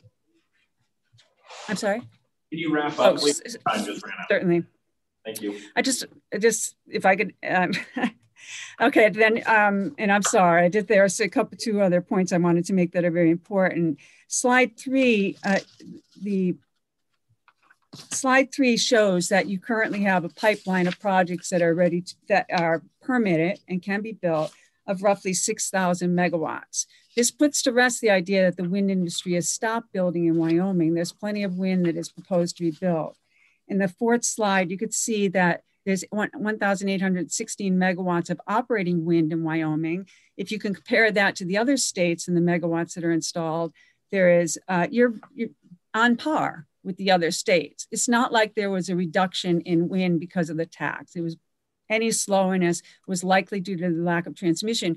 But if I can make this one point, since 2013, 65% or better of the megawatts built in the United States were built in 4 states, Iowa, Kansas, Texas, and Oklahoma. It's not like they weren't building wind, and it's not like they were ignoring Wyoming. They were focusing on other states. So, and then finally, my last slide, I would highly recommend, in the case of fairness, that you consider applying, instead of a flat $1 tax, that you use the model of the severance tax that you have on natural gas, and that would raise the price to $1.80 on a wind tax, assuming a $30 a megawatt hour electricity price. Thank you. Thank you very much, Ms. Lenoz. Any questions for Ms. Lenoz? I'm not seeing any. Thank you very much, ma'am. Appreciate your testimony. Thank you. Good job. New Hampshire, live for your die state. You didn't vote that way in the last. No, most of us did. Mr. Chairman. Yeah. Oh, Representative Clem, go ahead. Yeah, thank you, Mr. Chairman. I'm just looking at the slide here, and the last point that you made here, I'm looking at that last one, the natural gas versus wind, the 6% severance. Are you suggesting that that 6% be added in place of the $1 per megawatt, $1 per megawatt hour? Is that what you're suggesting? Exactly. I'm saying that correct. In order to be fair, let's use the same policy. Got it. Thank you. Follow Representative Clausen. Go ahead. Mr. Chairman, my question is on the federal subsidy. So how would this go about? Is it's a tax subsidy from profit somewhere else that goes into the investment? Am I on the right track, or could you just give me a quick overview of the federal subsidy and how it would work? How that works? Oh, sure. You want to know how it works? The effect of the production tax credit is to reduce the capital cost. So what happens is that those tax credits are pre-sold to an investor who is, when the project goes online, he's able to now, that investor who has a large tax burden is looking to offset his capital costs by using those tax credits as they're generated over the course of 10 years. And so that's how that money comes into play. It's not per se a direct dollar for dollar handed to the wind company every time he puts energy on the grid, but it has the effect of dramatically reducing the cost of the capital, that the amount of capital that's used to build the project. the difference being between the 68% and 100% is made up with equity from the developer as well as traditional construction loans. Thank you very much. Seeing no further follow-up questions, appreciate your testimony, ma'am. Thank you. Okay, next we're going to be going to Mr. David Bush. Dave, are you there? There you are. You got to unmute. It's technology. This is 2020, Dave. All right, how's that? Perfect. Okay, thank you, Mr. Chairman and members of the committee. I will be as brief as possible. I do also want to join with many others in thanking our veterans, especially my father-in-law, Jack Waltz, served in the Army. He flew Hueys in Vietnam. So he was in a particularly dangerous field there, but just want to thank them all and for their service, and certainly appreciated the comments this morning from the committee. Mr. Chairman and others, I'm here, David Bush, Black Hills Energy. I forgot to do that. We are opposed to this legislation. We have a project west of town, some of you may have heard of from this area. It's called Corriedale. It's on the King Ranch property. It's approximately 52 megawatts. It's a subscription-based service that we're doing for large industrial and commercial businesses and government as well. So we had several companies, many of whom you would know their names here in Cheyenne, tech companies and data centers, things like that, that were interested in having wind power. They have corporate goals that they're looking to achieve when it comes to renewables. And we thought we could help them achieve that through building our wind project and serving their needs that way. So the prices certainly would be a factor. If taxes go up, we would have to go back to those folks and look at that as a possibility to raise those rates. And as the committee, this committee and others and the legislature in general has talked about over the past couple of years, electricity prices are something that the legislature is concerned about, and increasing those prices with increasing taxes just doesn't seem to be the best idea at this point. So with that, like I said, I'll try to be brief. I know there's a lot of other people still to come and a lot of others before me. So I think that's it for now, Mr. Chairman. If anybody has any questions, I'd be happy to answer them. Yeah, Senator Case, go ahead. Mr. Chairman, thank you. And thank you, Mr. Bush. Mr. Bush, I'm intrigued by your subscription service for renewable energy.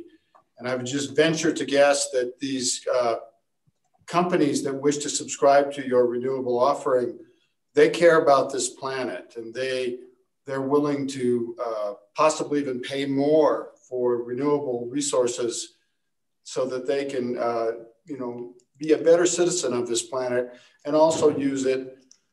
I think it's not unhelpful to market yourself as being a green focused company. Wouldn't you agree, Mr. Bush? Is that part of their motivation? Go ahead, Mr. Bush. Mr. Chairman, Senator Case, I think that is an appropriate way to look at this. They are setting corporate goals at their headquarters levels to be more green and use more renewable energy. For our part, we're looking at how can we continue to serve them and be a partner in economic development for the state and for the city of Cheyenne, where we have our primary electric service. So it is a piece of it. Whether or not they would want to pay higher prices, I wasn't involved in the sales pitches per se for the Renewable Ready program, but I'm guessing that there's a certain point where they wouldn't want to pay more, and they would probably look at perhaps building their own generation, which for the most part is more expensive for them, but that there's other options out there. So that's certainly a valid point though, Mr. Chairman and Senator Case. May I follow up? Yeah, go ahead. Well, my only follow-up would be if these companies care about their impact on the planet, care about being renewable, don't you think they might care about Wyoming too, and the consequences of placing using vast amounts of our landscapes to satisfy their marketing desires to promote themselves as being green. It's kind of fair, I think, and I think it connects also with our good friends in Oregon, Washington, and California, who also have made decisions to purchase more green energy. They do it for the right reasons about the planet, but we're part of the planet here in Wyoming, and I hope that we can prevail on them that it might be appropriate to pay a little bit more to the people of Wyoming for the loss of something that we'll never see again, which is our wonderful landscapes. So I appreciate your thoughts on that. And if you don't want to comment on it, that's okay too. But it seems like that if they are doing this for good reasons, they're good corporate citizens, we have another good reason to add to that to help them be even better corporate citizens and friends to the state of Wyoming. Mr. Bush, do you feel this is an alley-oop from the legislature in helping you become a good corporate citizen? Mr. Chairman, Senator Case, that is, those are all probably valid points, I think, that Senator Case has brought up. Any other questions for Mr. David Bush? Seeing none. Good seeing you, Dave. And I did get to meet you, your father-in-law the other night. I didn't know he was a veteran also. Tell him thank you for it. All right. Thank you. Next up, we've got Mr. Jeff McDonald. Jeff, are you there? Can you hear us?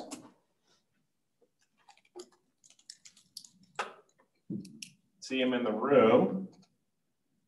Just asked to unmute him. Mr. Jeff McDonald.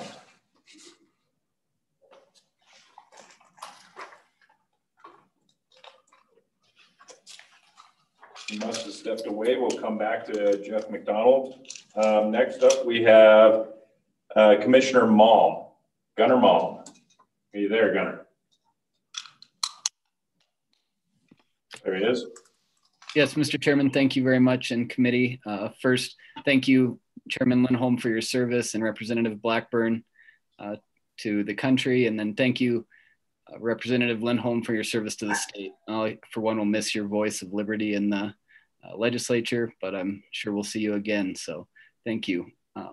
First, I'm here. I'm Laramie County Commissioner Gunnar Malm. And to Representative Klim's earlier point, I'm a citizen who was elected by other citizens to represent 100,000 people. So to that end, I'm against this bill and this repeal, mainly because I've seen the benefits and the revenues that have come to Laramie County from wind already.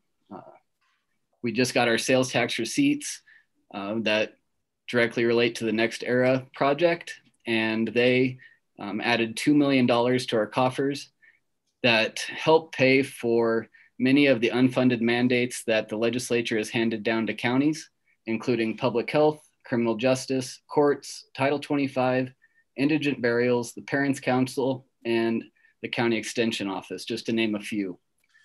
So these funds that are already coming in to local governments greatly help us in a time where the state legislature will obviously have more cuts coming to programs like treatment courts and the Department of Health. I also am opposed to this because I see it as a short-term kind of, it's looking at the short term instead of a long-term plan for Wyoming and what it has to offer in terms of economic diversification. The industries that are brought into Wyoming that want to capitalize upon green or renewable energy are really yet to be tapped, except for here in Laramie County, where the beneficiary of our largest taxpayer being Microsoft, a tech company that no doubt would greatly benefit, or business model would rely heavily upon green energy given its kind of base of operations. I think that in the long term, continued support of wind and renewable energy will allow Wyoming to continue to be an energy exporter to the United States, but it'll also help us prevent continuing to be a talent exporter. When we get these other industries coming in, it keeps our graduates and our citizens here in Wyoming at that $16,000 per pupil. It allows us to see a return on that investment when we are able to keep more of those people here in Wyoming. So I'm happy to answer any questions that you might have. Questions for Commissioner Malm? Seeing none, really appreciate your time, Commissioner. Thanks for joining us. And yeah, next time come on down. We're down at the Capitol. We're socially distanced down here, though. We even got plexiglass in front of our. We're being safe. Definitely. These too. And we got face masks too. We're fancy guys. All right, thank you very much, Commissioner. I just saw the General Counsel for the Division of Banking just stepped into the room. Would you like to testify? No, thank you, Mr. Chairman. I would note that Albert's here too. Yeah. I didn't recognize him. Oh, we've got the Director of the Division of Banking here. Would you like to testify, sir? No? Mr. Chairman, no, thank you. Looks like casual Wednesday. Yeah. What's that? So it looks like casual Wednesday. It does look like casual Wednesday. Yeah, yeah. We're off the clock. Yeah. Okay, I'll quit picking on you. All right, I'm going to give Jeff McDonald a chance to poke his head up again. Mr. McDonald, are you available this time? Oh, I think we got him now. All right. Mr. McDonald, welcome to the Corporations Committee meeting. Hi, thank you, Mr. Chairman. I'll be brief. I did submit testimony to all the legislatures via email and LSO. I'll just hit a couple points. Thank you for the opportunity to speak in opposition of the wind tax exemption repeal. Oftedal Construction is very fortunate to have picked up construction work associated with Pacific Corp Energy's Vision 2020 in Southern Wyoming. I'd just like to share Oftedal's peak employee count in Wyoming this year in 2020. Coal, 0. Uranium, 0. Railroad, 0. Oil and gas, 0. Coal-fired power plants, 4 people. Wind and transmission, 86 employees. Our Casper shop and office, 33. Our peak count for the year was 147. So you can see how much that 86 jobs meant to Oftedal Construction. Because of this work in Southern Wyoming, we've been able to keep all of our people employed in Casper. And there's a good paying jobs, you know, to support the work in the field. And we also spend a lot of money in Natrona County. I mean, just between Wyoming Machinery, Hanan Equipment, Mobile Concrete, and McMurray Ready Mix, we spent over $6 million this year with those vendors. In Sweetwater County, we spent $2.3 million with Lewis and Lewis. And there's a great multiplier effect to these large projects. I'm not going to go over the statistics that everybody's already talking about, but we need jobs, we need economic development. Thank you, Mr. Chairman. Any questions for Jeff McDonald? Yeah, Senator Schuler, go ahead. Thank you, Mr. Chairman. Just not necessarily a question, just a comment. I really appreciate the data that Mr. McDonald sent ahead of time. It was pretty eye-opening to me, and I appreciate you taking the time to do that. It definitely was impactful to me. Thank you. Thank you. Any other questions for Mr. McDonald? I'm not seeing any. Thank you for your testimony, sir. Really appreciate it. Thank you. All right. And we're going to keep moving here, folks. I would like to note that we are missing several folks that had signed up to testify because I don't recognize what their name is or they're not in the waiting room. And that's Loretta Annison, Kirk Stone, Ed Ernst, James Lee, and Steph Kessler, and Christopher Rumpel. So if you're in the waiting room and you just heard that, or if you're in this room and you just heard that, it's because I don't know who you are. You've got a different name. For example, 006287. If you could change your name, that would be great. So that way I can recognize you at the proper time. We are now going to go on to Ann Brand. Ann Brand, if you'd like to testify. At least I know that what I sent went through. Mr. Chairman and committee, I'm speaking to you today as a 4th generation Wyoming businesswoman. I own and operate photography, which has been in Wyoming for 115 years. New renewable energy push never before experienced in our nation is running amok. Ms. Brand, you're cutting in and out quite a bit. If you could move closer to the microphone, or Ms. Brand, are you still there? I am. Can you hear me better? Okay. Okay, go ahead. The new renewable energy push never before experienced in our nation is running amok. Wyoming needs to take advantage of this climate and eliminate the 3-year tax exemption. I'm in support of the wind tax repeal. Renewable energy companies, good and bad, are clamoring to develop in our state. And I'd like to address the comments made by Kara Sequet.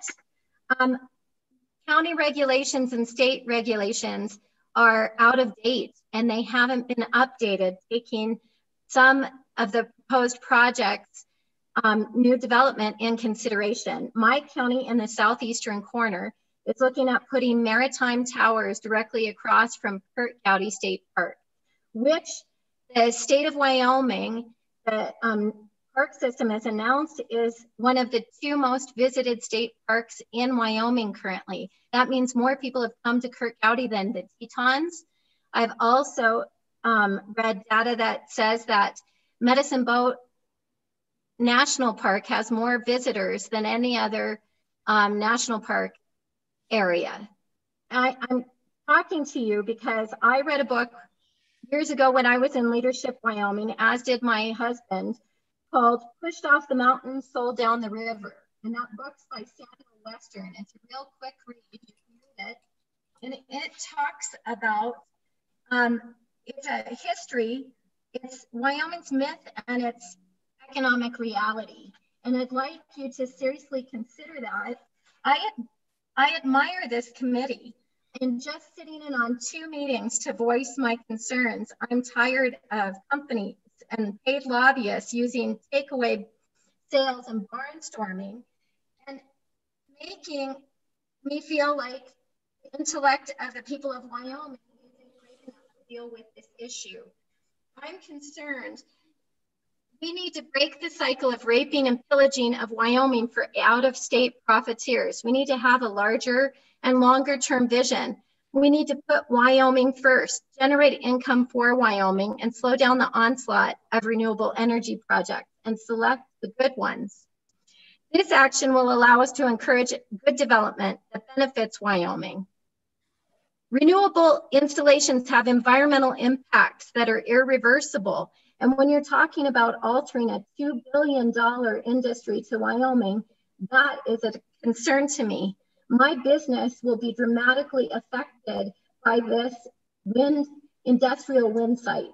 I will not succeed as a business owner. My husband, who has a tech business that's 25 years in Wyoming, he sat on Governor Meade's technology task force. He finds that he's concerned he won't be able to recruit quality talent to our corner of Wyoming because they'll look at this visual blight.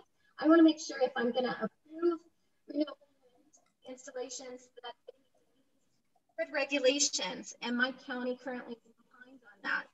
This watersheds and fragile and arid ecotourism, you need to consider this. Let's make money and let's do it the right way so that my children and their children enjoy the Wyoming that I grew up to enjoy. Thank you for your time. Thank you very much, Ms. Brand. Any questions for Ms. Brand? I'm not seeing any. Thank you, ma'am. I appreciate your testimony. Okay, we're gonna go on now to Tom Darren. Tom Darren, are you there?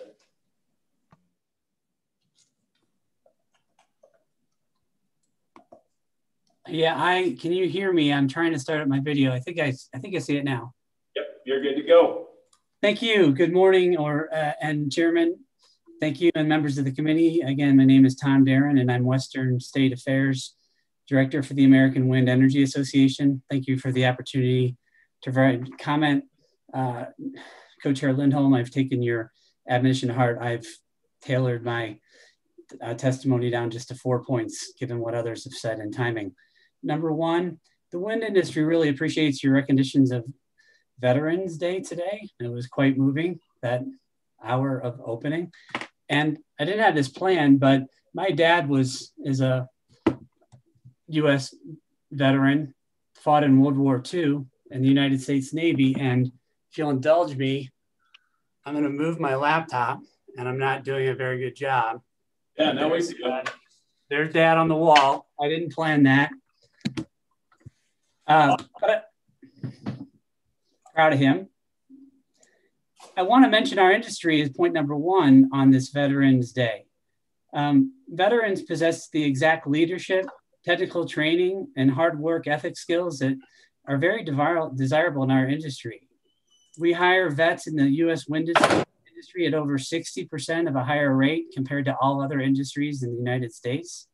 In fact, that has led to 10% of our U.S. wind technicians and manufacturers and U.S. manufacturing facilities for wind who are U.S. vets.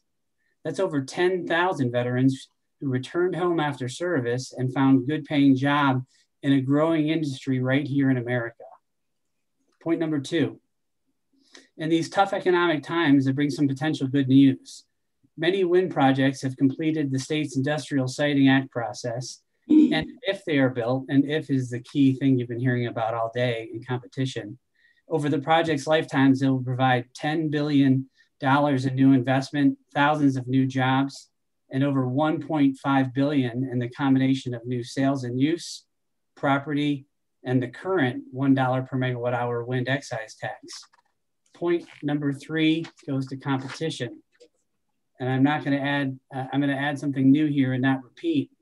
But in response to the production tax credit and the investment tax credit for mostly solar takes use of that, the point lost in previous testimony is it's not just Wyoming companies who utilize that, it's wind developers in New Mexico and Montana, it's solar in Arizona and Nevada, our neighbors in Colorado, everyone's using that. So we're still competing against the same projects who have the same federal tax credit, whether you like it or not, we're still competing. Competition is the theme. Our members want to build here in Wyoming. We are not complaining that something is unfair. We want to build our projects.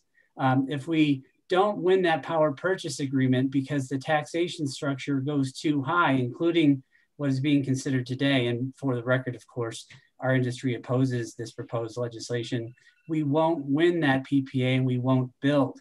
And what is at risk is what we need to focus on. What is at risk are 17 years of $1 per megawatt hour under the current structure to try to gain 3 more to eliminate that grace period. Do we really want to risk 17 to try to gain 3? Do we want to risk all the property taxes? Do we want to risk all the sales and use taxes that lead to those billions? So that's what's in focus. And I'll conclude by just saying on land use, yes, we lease out a large acreage of land, but we end up using just 1% to 2% when we're finally sited our projects, and 95% of the resulting land remains in agricultural and productive use that's consistent with ag and ranching operations. So with that, I thank you again for the opportunity and stand for any questions. Thank you, Mr. Darren. Questions? Representative Blackburn, go ahead. Thank you, Mr. Chairman.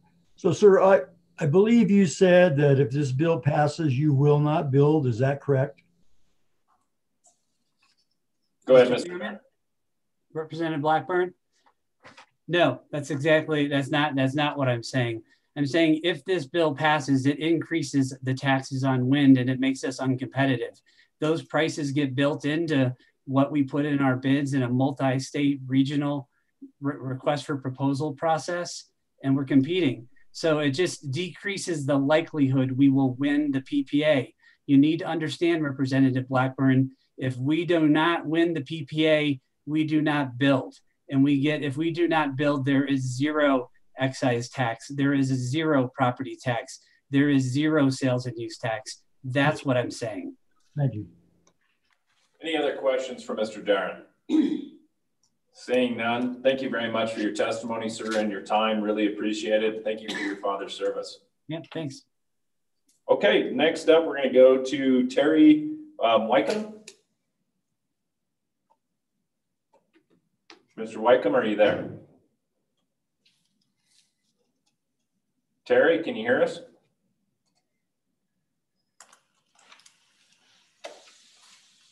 There you are. I think we see you, sir.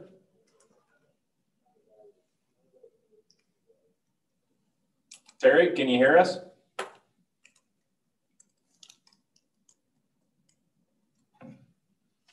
We can't hear you yet, sir. Oh, it's connecting now. Your audio is. Hopefully this will be the trick that does it. We still can't hear you, sir.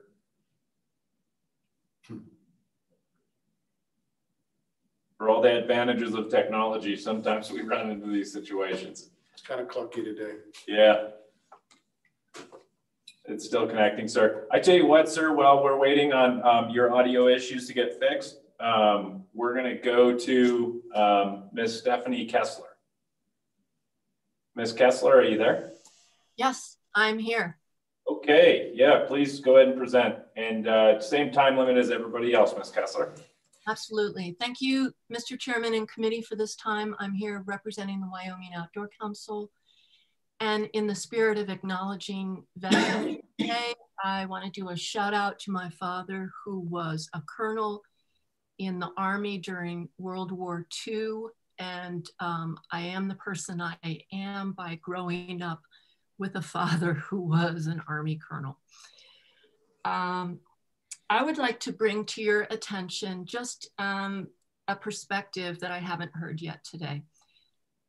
We are a conservation group, and I certainly acknowledge and validate the concerns that we've heard from members of the public about issues related to our environment, to our beautiful open spaces, our wildlife, our residential view sheds, and the scenic beauty of our state. Our members share those same values. But what I caution this committee to think about is that you use the correct tool to address these issues. These are issues related to appropriate siting of these large-scale renewable projects in the right place. We know there are some poster child projects out there that are not in the right place, and thus they've generated a lot of public concern and testimony that I've heard in 3 committees now in the last couple of months. But you can't take a hammer, the wrong tool, which may be taxation in this regard, and hammer away and expect that that tool will address something when a different tool like a wrench is needed. In fact, we could still increase the taxes on this industry, and they can still move forward and site in the wrong locations in conflict with our Wyoming values. There are some large-scale renewable wind projects, like the recent one in Converse County, that is sited well and has gotten a lot of welcome in that community. So I encourage this committee to really think about what it is that you're trying to fix and use the right tool for it. And what this state needs is a more proactive, broad thinking approach about siting these facilities in the right locations and recognizing that they can match up with some of our values if they're put in the correct place.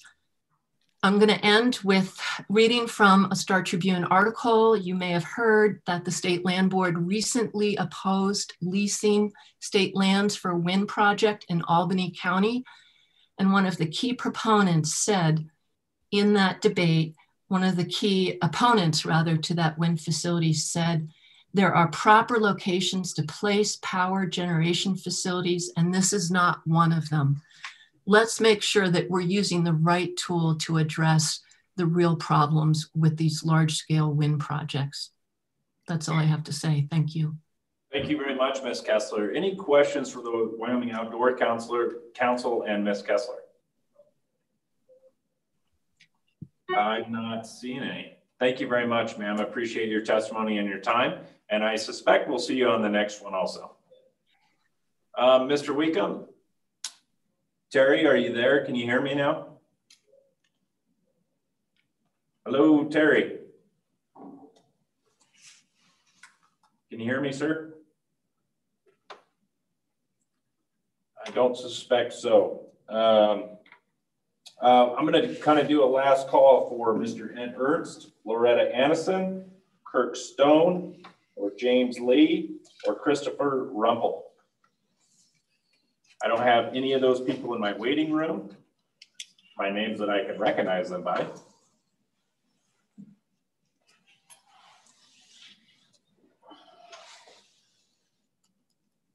Okay, Mr. Weecum, Terry, can you hear us? We still can't hear you, sir. All right, unfortunately, it is the bummer of technology, and hopefully you get that worked out. Is there anybody else in the room that would like to testify in regards to the proposed legislation? Not seeing anybody jumping up. All right. Okay, so committee members, I'm going to close public testimony at this time. And what's your pleasure, committee? Do pass. Moved by Senator Case. Is there a second? Second by Representative Clausen. Committee, any amendments, testimony, or anything in that regard? Senator Scott, go ahead. Mr. Chairman, I'd like to set just a little context for what we're dealing with here. As I read the Craig report, we're going to have quite a bit of trouble getting things balanced. I think we could probably balance our budget by cutting, but I think if we did, we'd cut out enough things that people really need that our voters would be looking for a new legislature. And specifically, having dealt with the Medicaid program recently, which is a major source of our spending in the healthcare area, that program is structured such there is a federal minimum that you have to have in order to participate in the program at all. If we cut as much as I think we might need to in Medicaid, we would run a very real risk of going below that, and that would have disastrous consequences. So you have to be aware of that. I will also say that in my experience in the legislature, I came in at the tail end of the effort to establish the severance tax we've got now. And then I served on the revenue committee when we put in the tier system of taxation we've got now. And the testimony we've heard today from industry and the people supporting the industry reminds me very much of the testimony we heard on those issues back in that day. They're talking about just contracts going on cents per megawatt hour as opposed to going on cents per barrel or cents per MCF, but it's very, very similar. I would say to the committee that you can get too greedy in any one of these things and eliminate an industry. Our brethren up in Montana proved that in the Powder River Basin. They raised their severance tax to almost twice ours, and we got the business that they might have gotten. And it's been very beneficial to Wyoming. What I'm thinking on this is that we're going to need to have a wide perspective, a wide variety of options at the next session. Because if we eliminate all the ones where industry comes crying, all that's going to be left is general taxes on the people who can't afford to hire a lobbyist, and we are elected to represent them. So we need, I think, a wide variety before us. For that reason, I think it would be wise for us to send this bill forward so it's on the menu of all the things we might do, and then we can compare all those things. And I think we've got to make major reductions in some of our expenditures before we can justify any tax. So at this point, I would urge us to vote for this bill, but recognize this is just the first step and we need a wide menu of choices at the session. Senator Nethercutt. Thank you, Mr. Chairman. I don't support this legislation. I think it's pulling the rug out of industry. I think we've heard from industry experts and those that support the industry and service the industry that this is a very dangerous time. And I'm not advocating that this exemption should never be removed and that we shouldn't analyze the way that we tax wind. But I just think this tool at this time is wrong.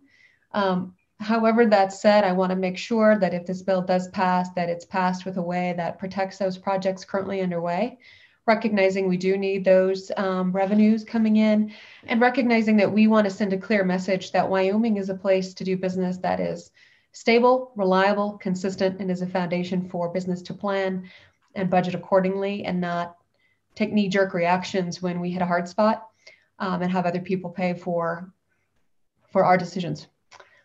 So with that, I would move to adopt the staff comment for the recommendation to grandfather in those projects currently underway. And I think that's on page 2 of the bill. Second by Chairman Landon. Any discussion in regards to the proposed amendment to the bill? Seeing none. All those, and sensing you're ready to vote, all those in favor of the proposed amendment, please raise your hand in front of the camera. Oh, sorry, my camera's not on.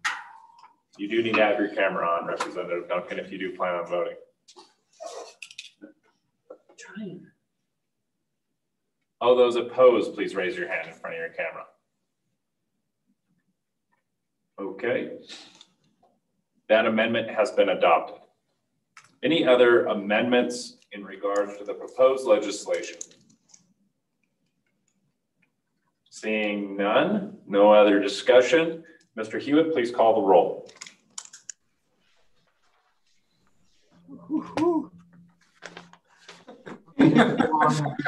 Jim on. LSO 182. Sorry, Mr. Chairman. Motion is on 21 LSO 182, working draft 0.3 as amended. Senator Case. Aye. Senator Nethercutt. No. Senator Schuler. No. Senator Scott. Aye. Representative Blackburn. Aye. Representative Lawson. Aye. Representative Clem. Aye. Representative Clifford. No. Representative Duncan. No. Representative Ayer. No. Representative Furphy. Adamantly no. Adamantly. Co-Chairman Landon. Aye. Chairman Lindholm. Aye. Mr. Chairman, I count 7 ayes. The motion is adopted. Okay. So that bill will be sponsored by the committee and moving forward to this next legislative session. Committee, it just so happens to be 12:07, and we weren't planning on going to lunch today, although we all knew it was going to happen. So with that being said, we're going to go ahead and take a lunch break until 1 o'clock. At such time, when we come back, we'll be taking up the customer generated electricity systems that is being brought to us by Representative Ayer. At that time, we'll take up that bill and public testimony. For those of you that are listening in that we're expecting on testifying this morning, I apologize, but such things we don't want to have people not testify and not have their voices heard. So this is an important part of our process. And sometimes we work a little late and long. Really appreciate everybody's patience in this regard. And we'll see everybody after lunch break. And Mr. Chairman, a new YouTube link. Go ahead, Ms. Talbot. I'm sorry, what was that? There will be a new YouTube link for those afternoon watchers. That's right. I always forget to mention that. There will be a new YouTube link for the late watchers. Also, everybody, please turn off your cameras.